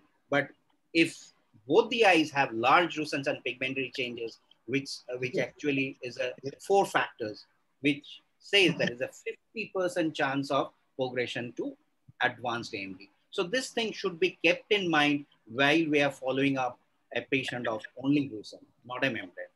The real world experience, especially during the COVID times, the Amsler actually helps a lot. This is a patient which was seen in 2019. It was a CNVM in the left eye. The right eye only drusen was there. This patient was given an Amsler, and 2021, even amongst the, in the midst of COVID, he realized that distortion has appeared in the right eye also. When he came to the hospital, he was detected with AMD, active AMD.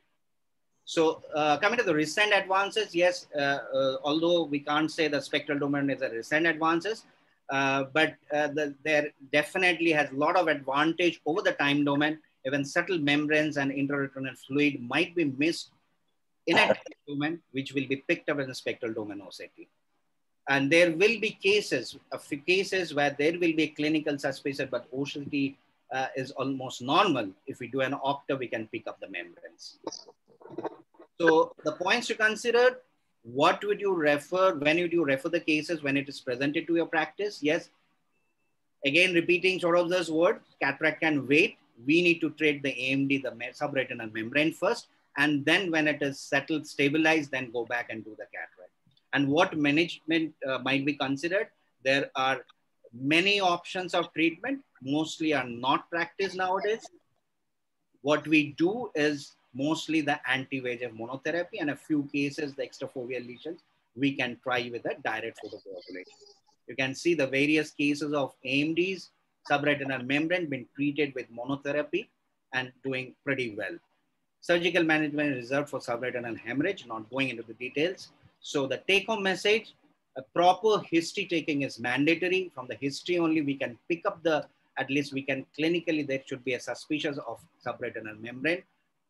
Clinical examination will give us the diagnosis. Prompt treatment should be initiated. Obviously, OCT and DFA needs to be done in some cases, and mostly the OCT gives us the information. Any anti-VEGF is good enough. There's a lot of studies showing that all anti-VEGF do work. Whether mostly what we do is a loading dose followed by the PRN therapy, and the most important is that there's a soft growth sense. We need to follow up and look for. Thank you.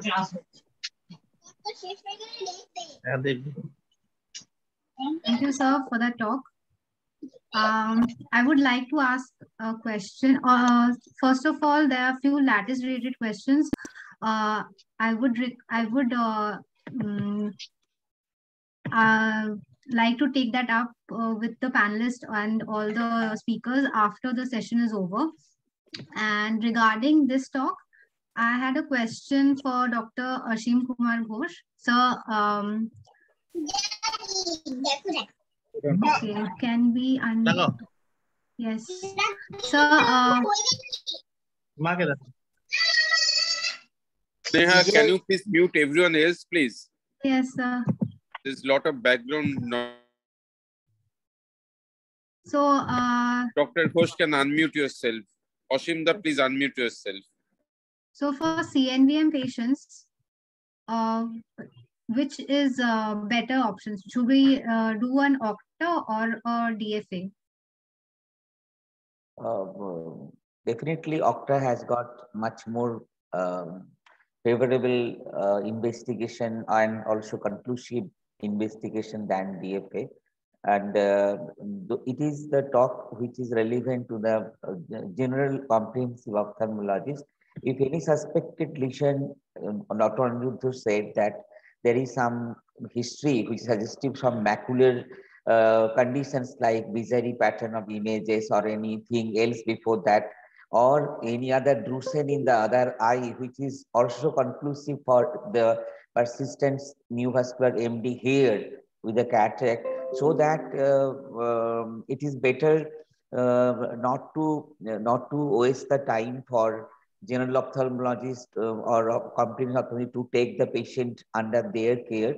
So it should be referred to the retinologist, and they will decide the proper investigations and also do the proper treatment, so that the scarring will be prevented and the ultimate some amount of vision will be obtained. I think so.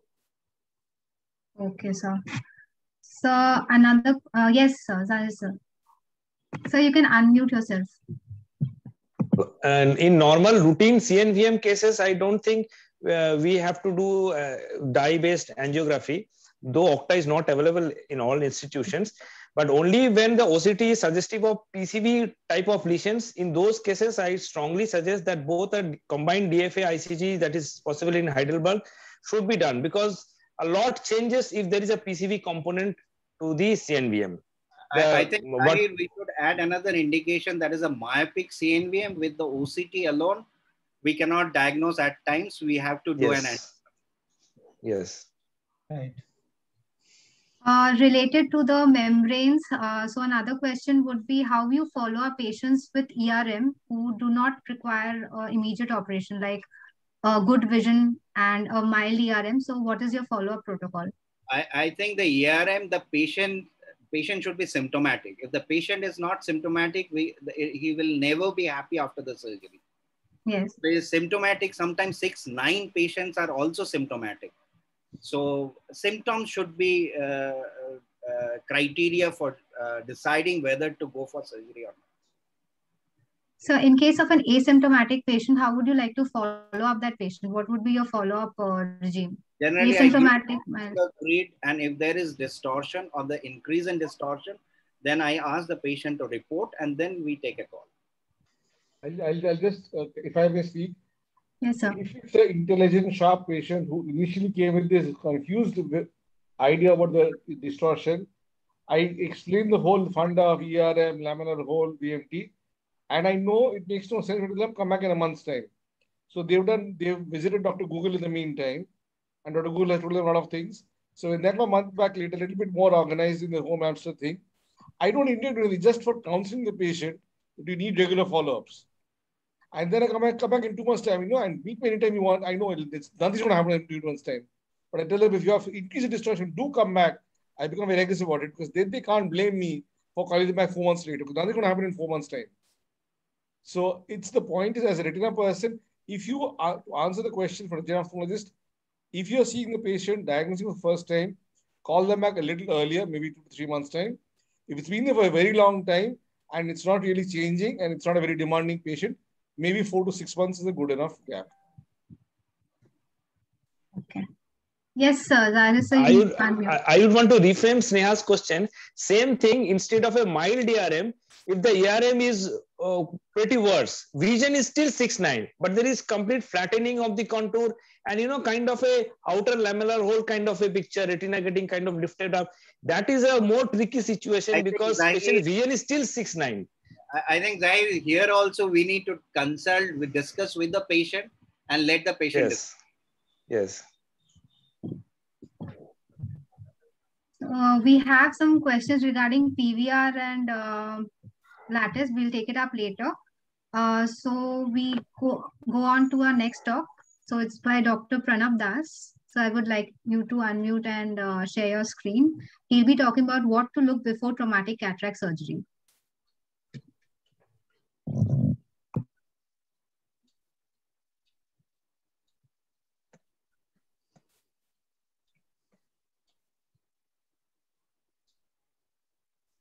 Thank you, Sneha. I will be speaking on what to look for before traumatic cataract surgery. The crystalline lens is damaged in large number of cases with ocular trauma. It ranges from 27 to 65% of the patients. And the traumatic cataract is one of the major cause of acute and long-standing visual loss after the trauma. And we know that cataract surgery for traumatic cataract is far more complex than the standard cataract surgery due to potential pre-existing damage to the capsule or zonules, leading to a greater risk of intraoperative lens dislocation, capsular bag violation, and possible vitreous loss. Damage to the other ocular structure can complicate steps of the surgery. Corneal scars may impair the visibility. Vitreous hemorrhage may darken or prevent the red reflex. Vitreous prolapse may necessitate the additional surgical step. Damage to the iris can result in intraoperative floppy iris or the pupil expander like mulligan ring or iris hoops. So while evaluating a patient of traumatic cataract, we should be thoroughly investigating the patient. It start from a careful history, which is very extremely important. We should have targeted history about the circumstances of injury, how it happened, what is the force implied, and the history should give us the idea what are the structure potentially can be involved in this particular injury and the degree of structural damage and possibility of retained foreign body. And we should carefully review the past medical record. Wherever the patient was earlier treated, we should go through the record in detail. Especially, we should note what was the zone of injury. This is because the zone of injury is very much important as far as the prognosis of the cataract surgery is involved. If it is involving the zone 3, we know that means beyond 5 millimeter of the limbus, and there is high possibility the posterior segment trauma, even if it is open globe injury. So we should always go through the record in detail. And when we are doing a primary repair, we should record it in clear language or draw a diagram to show the extent of the injury. And then we should see the information provided by the primary physician or primary ophthalmologist, what he has noted in the initial visit, because that may be the only time when the media was clear or could see the retina, because the cataract has not progressed, the vitreous hemorrhage has not dispersed. So that will also give us fair idea what was the structural damage in the posterior segment. Going to the examination, it should start from the external examination, including the face and lid. We should record the visual acuity. Pupillary examination is very, very important. We should note whether there is a sphincter damage or not, whether there is whatever the light reaction is not there or not, whether there is any presence of RAPD or not. And we should never ignore the extraocular motility. Sometimes the traumatic cataract may be associated with the orbital floor fracture, leading to the restriction of the ocular movement. Once you remove the cataract, there may be diplopia. So we should not ignore that part also. Routinely, we don't see these things in senile cataract surgery. And in slit lamp examination, we should be examining the anterior segment in detail. IOP is very important because the traumatic cataract can be associated with the high IOP or low IOP. In high IOP, probably because of damage to the angle structure, hyphema, or other thing. And the low IOP could be because of cyclodialysis, which need attention before the cataract surgery. And we should do gonioscopy for all the patients to note the extent of the angle damage. That will give us idea whether there is genular dehiscence or not. Sometimes we see the genular dehiscence, extent of genular dehiscence if the pupil is well dilated with the gonioscopy. And obviously the fundus examination. In case of blunt trauma, location of impact is very important. And we know that trauma to the temporal brow region can lead to the traumatic optic nerve contusion, and impact to the malar region can lead to the orbital floor fracture. This is one case where you can see this, it's 3 to 4 weeks after the trauma. This patient has obvious brow injury, the road traffic accident. There is dissolvement subpenital hemorrhage along with cataract, and then we can see that this optic disc pale within a month or so. So the location of the scar or the trauma will give you fair idea what we are going to see inside the fundus. And next, we should evaluate the jonule. So while we are examining the slit lamp, we should try to quantify what amount of jonular dehiscence is there and whether the lens is already dislocated or not.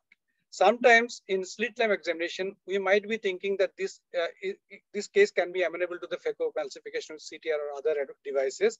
But when you examine the patient in supine position, especially those where the inferior jonular dialysis is there, the lens is actually hanging from the superior intact jonules. When you make the patient in supine position, the lens is actually hanging to the vitreous cavity from the superior jonular attachment.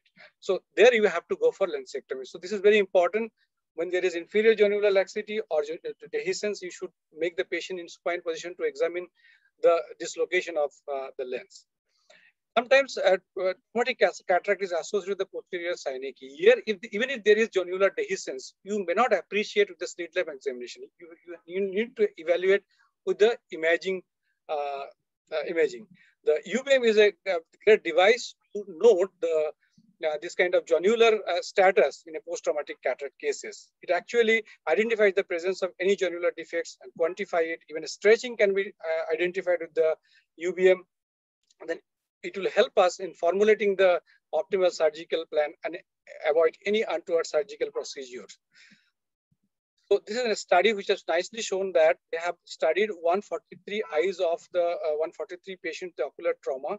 What they found in jonular damage was found in 55.2% of the patients, including jonular tears in 33% patient and jonular stretch in 22% patient. Obviously, jonular damage was much more in blunt trauma than the penetrating trauma.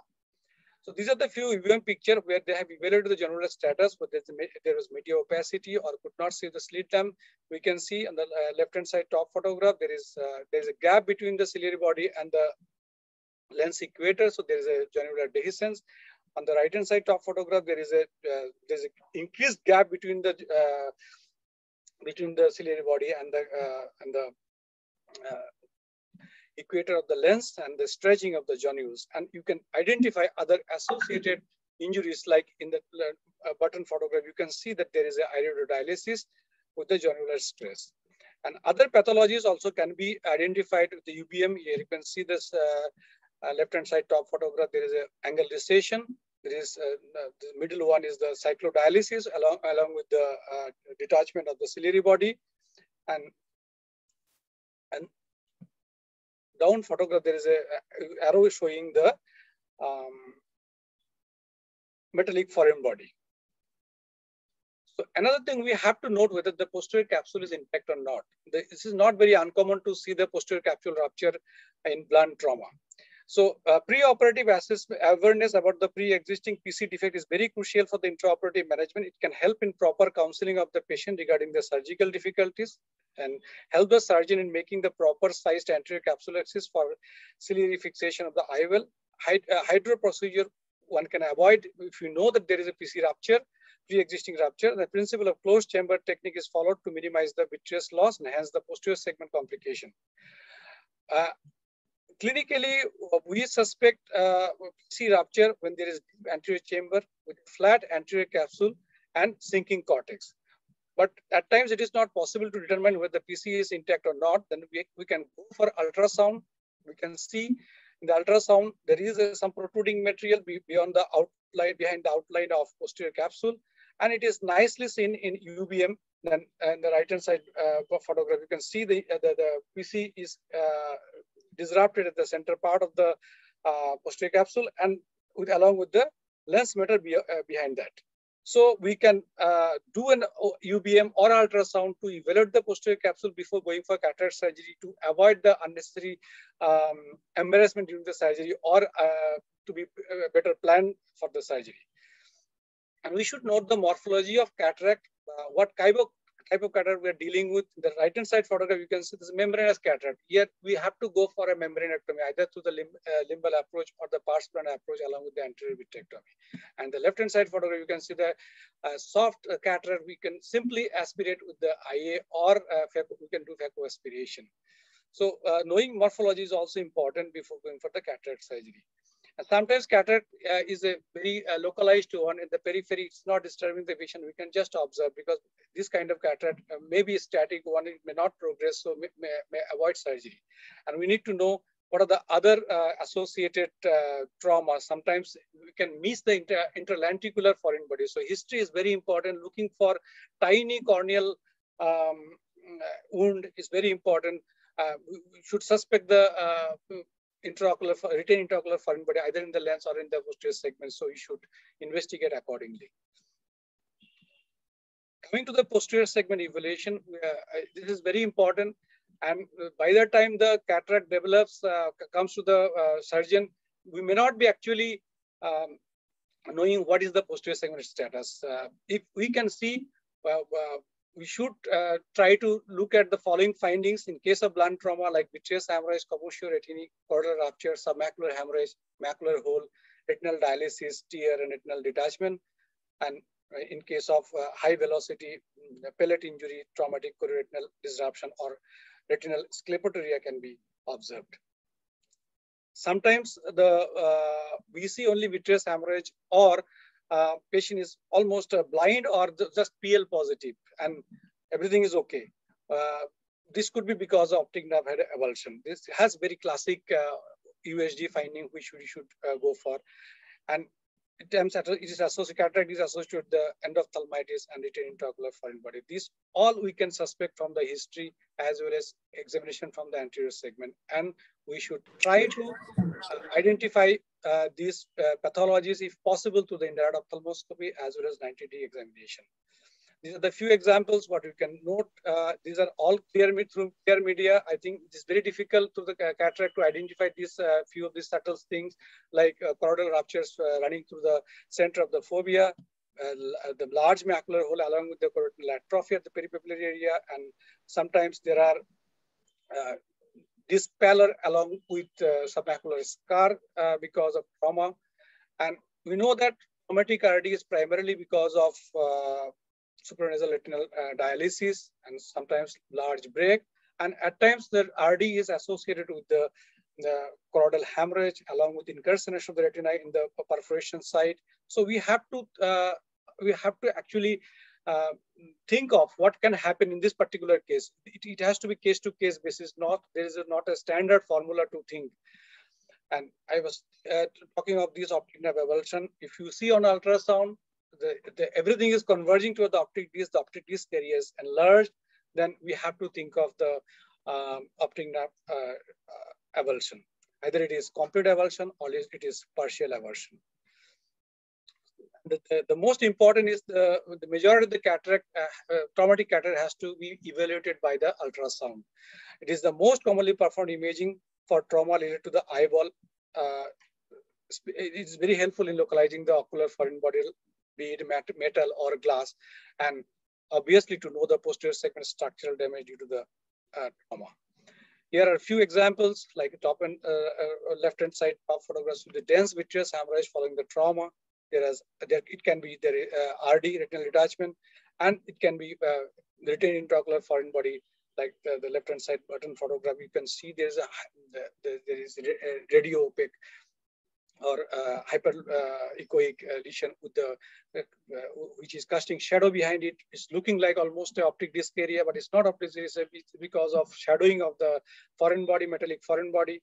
And there may be PVD along with vitreous hemorrhage, and obviously there is right-hand side photograph is the optic nerve avulsion. These are the majority that carries the poor prognosis and needs to do a combined surgery along with the retinal procedures. So it is very important to evaluate the retina very carefully, and the majority of them will require some kind of imaging. And CT scan, if you are suspecting some metallic foreign body, or if you are suspecting simultaneous orbital injury, or if you are suspecting some kind of optic nerve injury, then we should go for CT scan to evaluate the orbit or bony structure along before going for cataract surgery. And MRI for detection and localization of the non-metallic foreign body, like vegetable material, plastic, and glass foreign body. Finally, though we don't do routinely, VP can be done in case of a total cataract with, say, total RD, whether the patient has any vision potential, we should go for surgery or not, we can go for a visual evoked potential. In conclusion, no traumatic cataract cases are alike. It should be cared, it should be evaluated individually for individual patient, and the basic mechanism of injury should guide us how we are going to examine the patient, what we are going to see inside the eye. So proper clinical evaluation and appropriate imaging before traumatic cataract surgery can guide us in counseling the patient, planning operative steps, and predict the post-operative outcome. Thank you very much for your patient hearing. Thank you, Dr. Pranav Das, sir, for this nice presentation and along with the images. So we'll have one or two quick questions here. One question was that when many times we have trauma patients where we suspect rupture, but we cannot see a very clear-cut rupture, or there are scenarios where we have a sealed corneal perforation or sealed rupture and all these things. In such scenarios, whether ultrasound should be done, or if it is done, what all precautions should be taken? So I request panelists and chairpersons to take this question. So what all precautions need to be taken when we suspect open globe while doing an ultrasound, or should it be done? Dr. Bairagi or Dr. Subhendu Baral, sir? Dr. Rupa Kanti Biswas, sir?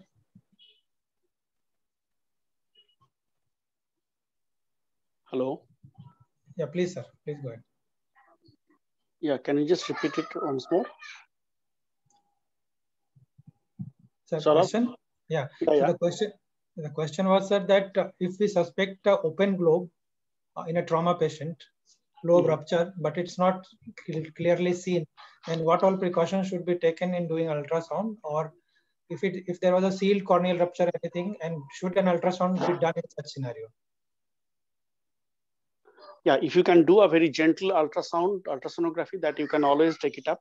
Otherwise, if it is when there is a significant amount of subconjunctival hemorrhage, so, and you are not able to see the posterior end, so always there is subtle rupture in the scleral rupture behind that. So the most important is that you should not. What we always mention is that we need to do a sterile and gentle ultrasonography. So if you are not able to see the fundus, the sterile and gentle ultrasonography, you can just touch the probe and you always can get away with this ultrasonography. It is possible. It's possible. Okay. Thank you very much, sir.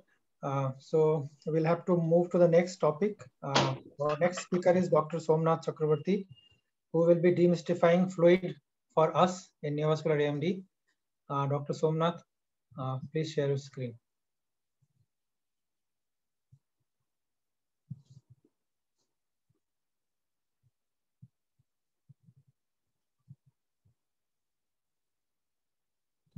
Hello, good evening, everyone. Is my screen visible? Yes, sir. Okay. So, greetings from North Bengal, and at the outset, I thank Shugotada and the Scientific Committee of OSWB for giving me this opportunity today. So, I'll be speaking on the role of fluid in management decisions of wet AMD. So a quick recap. So how have we progressed in using anti-VEGF? What was the way the protocols have evolved over the years? So we all know that way back in 2006, the Retina and Anchor trials, the pivotal trials of anti-VEGF in wet AMD came, and they established anti-VEGF as a standard of care in wet AMD, but they suggested monthly injections. Now this was very cumbersome. But thankfully, by 2009, we had what we call the Pronto study, which showed that some OCT-guided treatment protocol was also feasible, provided we kept following the patients every month. So this was what we call the PRN protocol. And subsequently, the CAT and the VIEWS trials, which were large RCTs, have shown that indeed PRN protocol is a feasible way to treat wet AMD patients. However, once patients are switched to a PRN regime from a monthly injection, both the trials showed that there was a drop in best corrected visual acuity by 1 to 2 letters. So this is why and again, monthly follow-up is very cumbersome. So by 2015, we had this new approach, that is what we call the treat and extend approach, which is an individualized approach where patients are treated proactively, but at every visit, but depending on the clinical scenario, depending on certain protocol guided factors, the follow-up is gradually extended. Now, over the last few years, most review of studies comparing PRN versus TREX regimen has shown that the visual outcomes are better with TREX regimen. And therefore, this has now become the protocol of choice in wet AMD. So a brief recap of the treat and extend regimen. So the key points are that you initiate treatment till a patient becomes dry or has a maximum response. Then you gradually extend the gap or interval between the treatments. But the maximum interval that is allowed between any two treatment is that of 12 weeks, that is 3 months. And if there is any recurrence at all, you start all over again. And this time, once you have achieved again dry or maximal response, you extend cautiously. But then how practicable is this in our real life scenario? So I'll just share a few cases. So this was one patient, a 78-year-old male complaining of defective vision in right eye.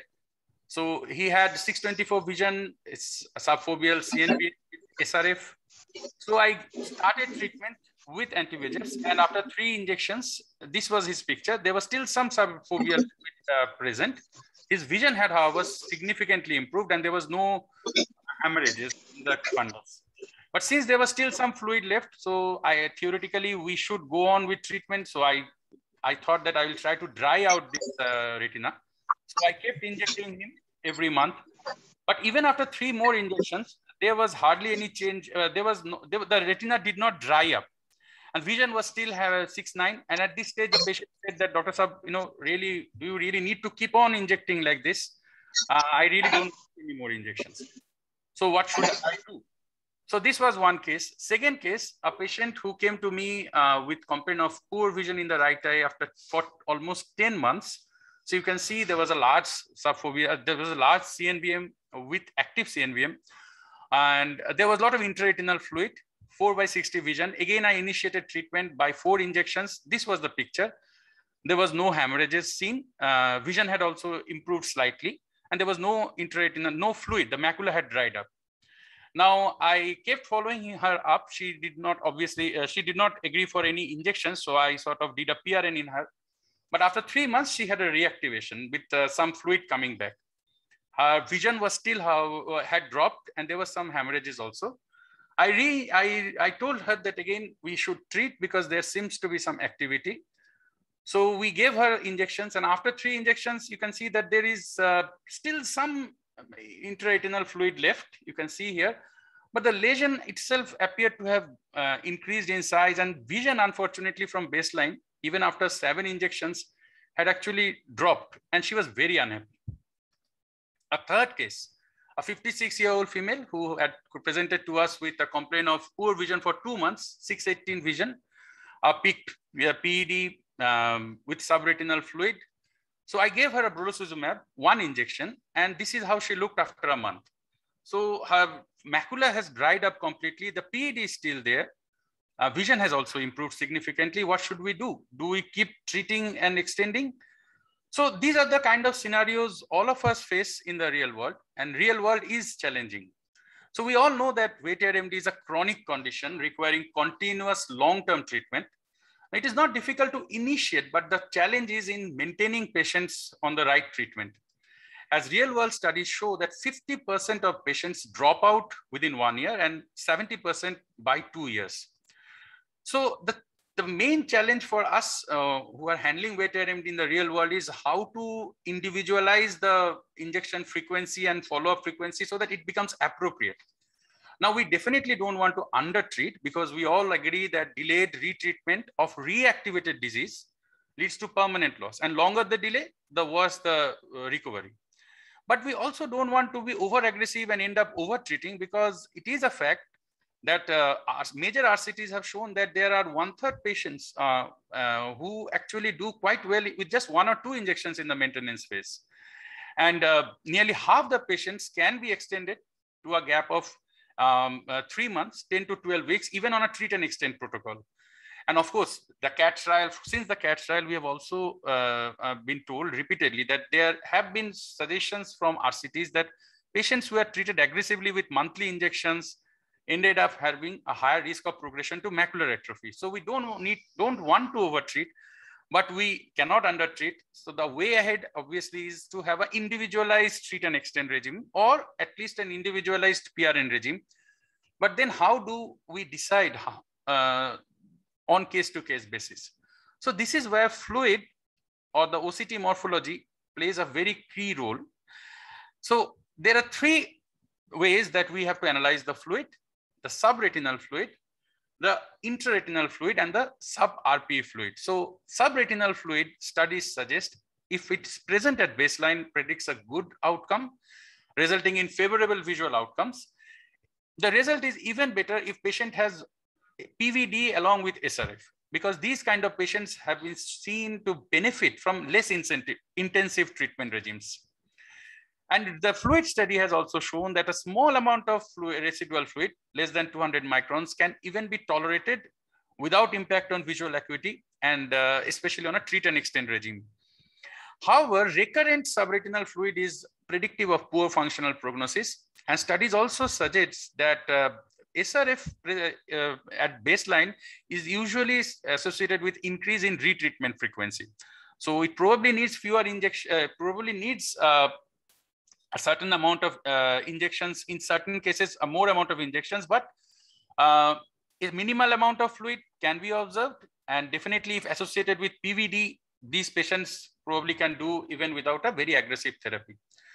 Intraretinal fluid, again, its presence at baseline is a predictor of a low visual acuity, irrespective of the agent or protocol used, whether you try a PRN protocol or a treat and extend protocol, or the newer anti-VEGFs or the older anti-VEGFs. Presence of IRF at the baseline has been universally seen to be predictive of a poorer outcome at the end. Now, IRF again can be divided into 2 categories: exudative, where the patients these will be small cysts and they tend to decrease after the loading phase, or degenerative. These are large cysts and they tend to persist even after the loading phase. So some suggest that these degenerative intraretinal fluid probably can be observed. And then of course, sub-RPE fluid. So PED is an important OCT biomarker of the lesion, especially after the analysis of the VIEW study. This sub-RPE fluid has now become very important, because as seen in the second year of VIEW analysis, that if a PAD can be observed in absence of IRF and SRA, but needs close follow-up, because any increase in PED height or volume is or appearance of a new PED is invariably a sign of lesion activity, and they must be treated. Again, like SRF, PED has been seen to be associated with an increase in retreatment frequency, more so if we are shifting a patient from a fixed dosing to a flexible dosing. So a quick recap, SRF, higher chances of visual gains. If associated with PVD, maybe patient will require fewer injections. A small amount of persistent SRF may not be so bad, but any recurrence is. Intraretinal fluid, they tend to have worst visual acuity to start and have the least visual acuity gains by the end. But we need to differentiate between exudative and degenerative cysts before deciding on retreatments. And then sub-RPE fluid does not help predict the final visual outcome on its own, are more likely to develop recurrences. And we need to be cautious when managing these patients, because PED itself is a sign that the CNVM is still there. So based on these observations, Ashraf et al. Has recently suggested a way to go ahead in the maintenance phase in treat and extend. So this is an individualized treat and extend protocol where you initiate treatment with 3 loading doses and then evaluate the patient after 3 months. Now, 65% of the patient is expected to have a dry macula. Now, if these patients also have had SRF at the beginning and also have PVD, then they suggest that these patients do not need that aggressive follow-up and may even be observed and not put on a treat and extend protocol, observed with monthly follow-up and then gradually extend, and the follow-up can be extended depending on the case. If a patient, however, has a PED alone at the end of the 3 months, they say that we should be cautious and we should either put the patient on a very gradual extension or keep the patient on a monthly ranibizumab or bi-monthly aflibercept. For other morphologies, they say that we can extend by 2 weeks in 2 weeks step, depending on the case. In those with persistent fluid, they suggest that we can continue, or rather we should continue with the same treatment and not switch for almost 9 to 12 months. If the fluid still persists, that happens in 5 to 10%, then either we switch after 9 to 12 months.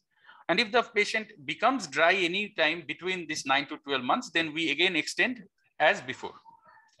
So if we apply these cases, so if I come back to my first case who responded well with the first 3 injections, but never really became dry, but had a very good visual acuity, what do we do?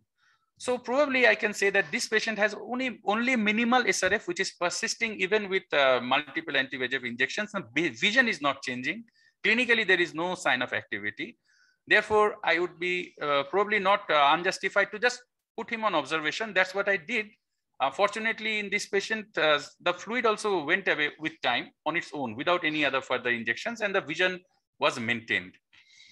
Now, this patient was obviously very unhappy with me because I gave her so many injections and we ended up actually having a drop in vision. So probably my mistake was that I should have counseled her better in the beginning itself, because she presented with only IRF and that too significant amount of large cysts at the baseline. And probably I should have told her that this itself is a predictor that you may not have a very good outcome in the long run. So she refused any further treatment, and the last time I saw her, that was almost 7 months since the last injection, she actually still had some cysts and the vision had dropped further. And what about this patient I treated with brolucizumab? Well, this patient had no IRF or SRF left, only PED. So as it is suggested now that we can observe such patients, so I did not load him with any further injections, but observed. But then I told him that we need to keep you under close observation, and that's what we have been doing since. He comes for every month, and at the last visit, which is almost 4 months since the injection, his vision is still maintained and the PED is still there, but thankfully there is no fluid. So the gist of my talk is that treatment with anti-VEGF is the standard of care in neovascular AMD, but in the real world, we must customize the treatment in every patient. Quantitative and qualitative analysis of the fluid in OCT can really help us do this customization. Thank you. Thank you, sir. That was a wonderful presentation and you have beautifully demystified all the fluids for us.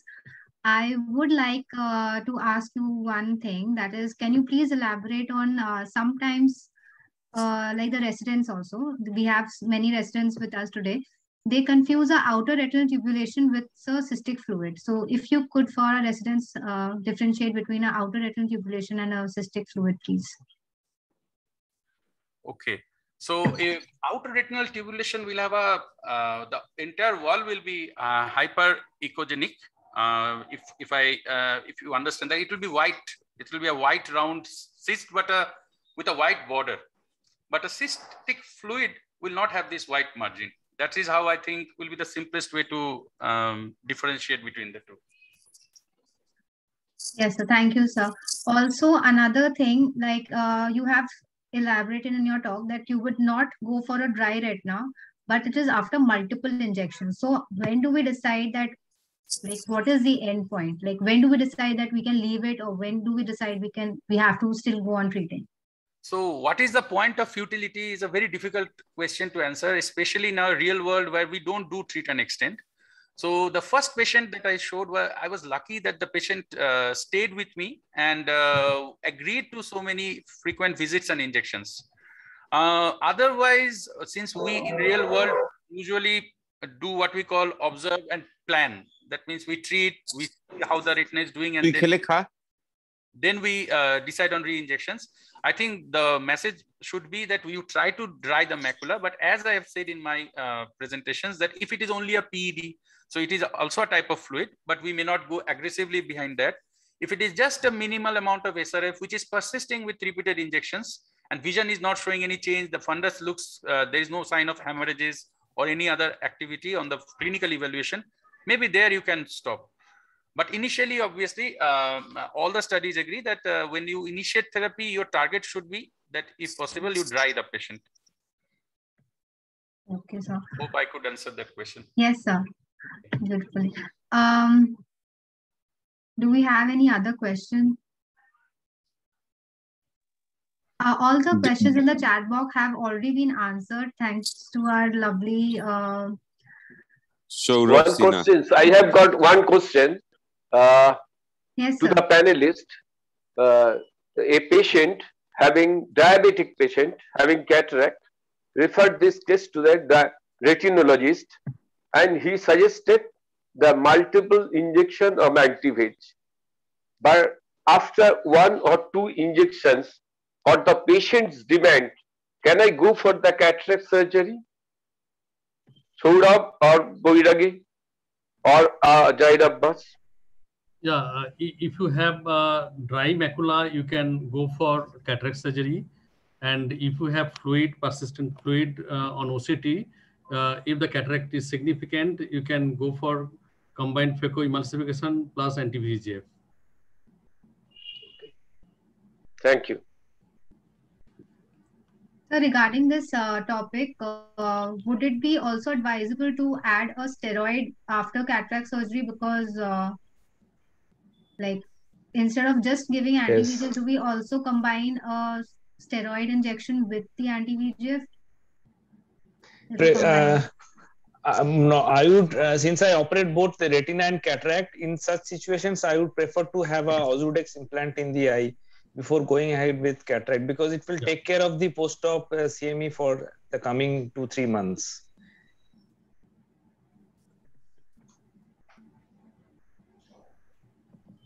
Kumar, you are muted. Again, I think for this question, we'll have to go back to what Dr. Saurabh Sinha sir said, that cataract will not increase or will not, it's not an emergency, and the cataract surgery can always be delayed. And until we have a dry macula, we can, if we can avoid cataract surgery until the macula is dry, is always good. But in clinical scenario, practical scenario, sometimes the cataract is so dense that we have to combine cataract surgery with injections. So in such scenario, what our panelists suggest, should we combine cataract with anti-VEGFs or combine cataract with IVTA or steroids or other steroids? Dr. Baragi, sir. Yeah, I totally agree with Jahid. I usually, if the macula shows the presence of fluid even after previous injections, I'll go for cataract plus Ozurdex or IVT. Yeah. Yes. Okay. Okay. It is quite often, if the cataract is dense, we cannot see the macula, but if we try the OCT, at least we can get a very faint picture whether there is fluid or not. And in those situations, probably it's better to try to give anti-VEGF and repeat the OCT, that's OCT. what I try to repeat the OCT. And always you can combine the cataract with IVTA or Ozurdex if the fluid is coming down. Probably means what everyone else is opining in that. OCT does help probably, isn't it? Yes, always. Yeah, especially swept source OCT, you can get an Yes. image. At least a faint idea where if the fluid is there. Yeah, you can get it. And one more question was that if we are combining cataract surgery with Ozurdex, so what will be the time when you want to inject the Ozurdex injection? Because the injection technique is different. So at the end of surgery, when you put IOLs, or before cataract surgery, before putting the IOL, when do you put the Ozurdex? I preferably do it after putting the IOL when there is still before doing the visco wash.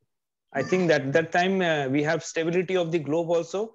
And if there is a bit of manipulation also, it will not lead to chamber decompression.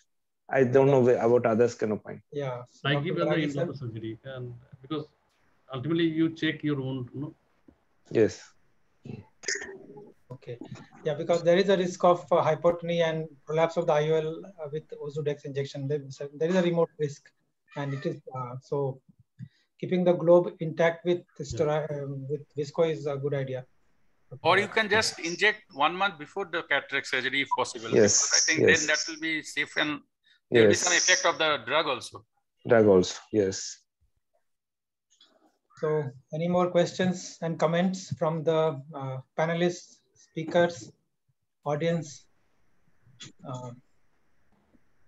Yeah, I just wanted to point out one thing that pigmented lattice I have seen is kind of feel more dangerous and threatening than normal lattices. And most of them, they can tear off during a PVD. It's a known fact. It's not a personal opinion, I'm sure.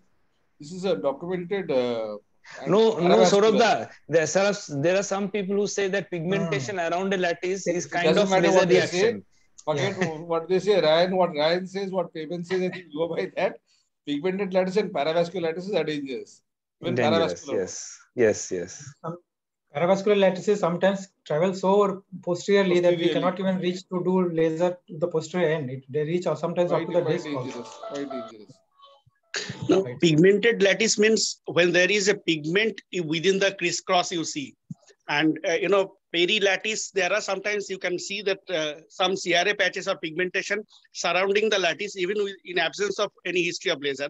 So that is different. So pigmented lattice means what we mean is a crisscross, white crisscross, which is associated with pigments. Right, sir. Right. Hand over the session to Dr. Shogotopal for his closing comments if we don't have any more questions. Okay. It was excellent session. Well conducted by Sneha and both Saurabh. Thank you, sir. Yes. Thank you. Hello. Thank you to all the speakers. Regarding... Yes. Hello. Please unmute I have yourself, a comment sir. regarding the trauma. Please tell. Hello. Yes. Can you hear me? Yes, sir. We are audible, sir. You are audible, sir. Please go ahead. I have one comment regarding the trauma, ocular trauma and the cataract, traumatic cataract.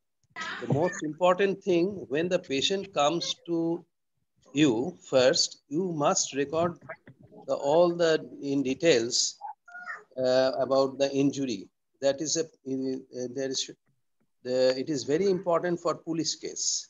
So that has to be taken care of if there is any injury by any assailant. So in that case, you have to record. You should be careful. Otherwise, the court will take you say that you have not recorded this and you will be insulted in the court. So that point has to be taken. And the first general ophthalmologist, if any, they have seen those points has to be kept and recorded first in your history. And you have to mention what you have got in the injury cases. Otherwise, everything is very nicely taken. Every talk was very nice, and Pranab's was very in details. Everybody has done very well. Thank you very much. Okay. Thank you, for sir. the kind words, sir. Thank you. Very nice meeting. Okay, thank you very much. So if there is no other comments or question, I would like to close the session. I would like to thank the chairperson, sir, and our panelists and speakers, and also beautiful moderation by Sneha and Dr. Kumar Saurav, and very active participation from all the panelists actually, which makes the meeting very, very interactive and helpful. So thank you. And at the end, I would like to thank Novartis for sponsoring this meeting. Thank you, Novartis. So we will again meet within next few weeks. We have a meeting on NABH. Please do join us. That will be a very important meeting on NABH, and please do join us. Thank you. Sneha, if you can stop the recording, please.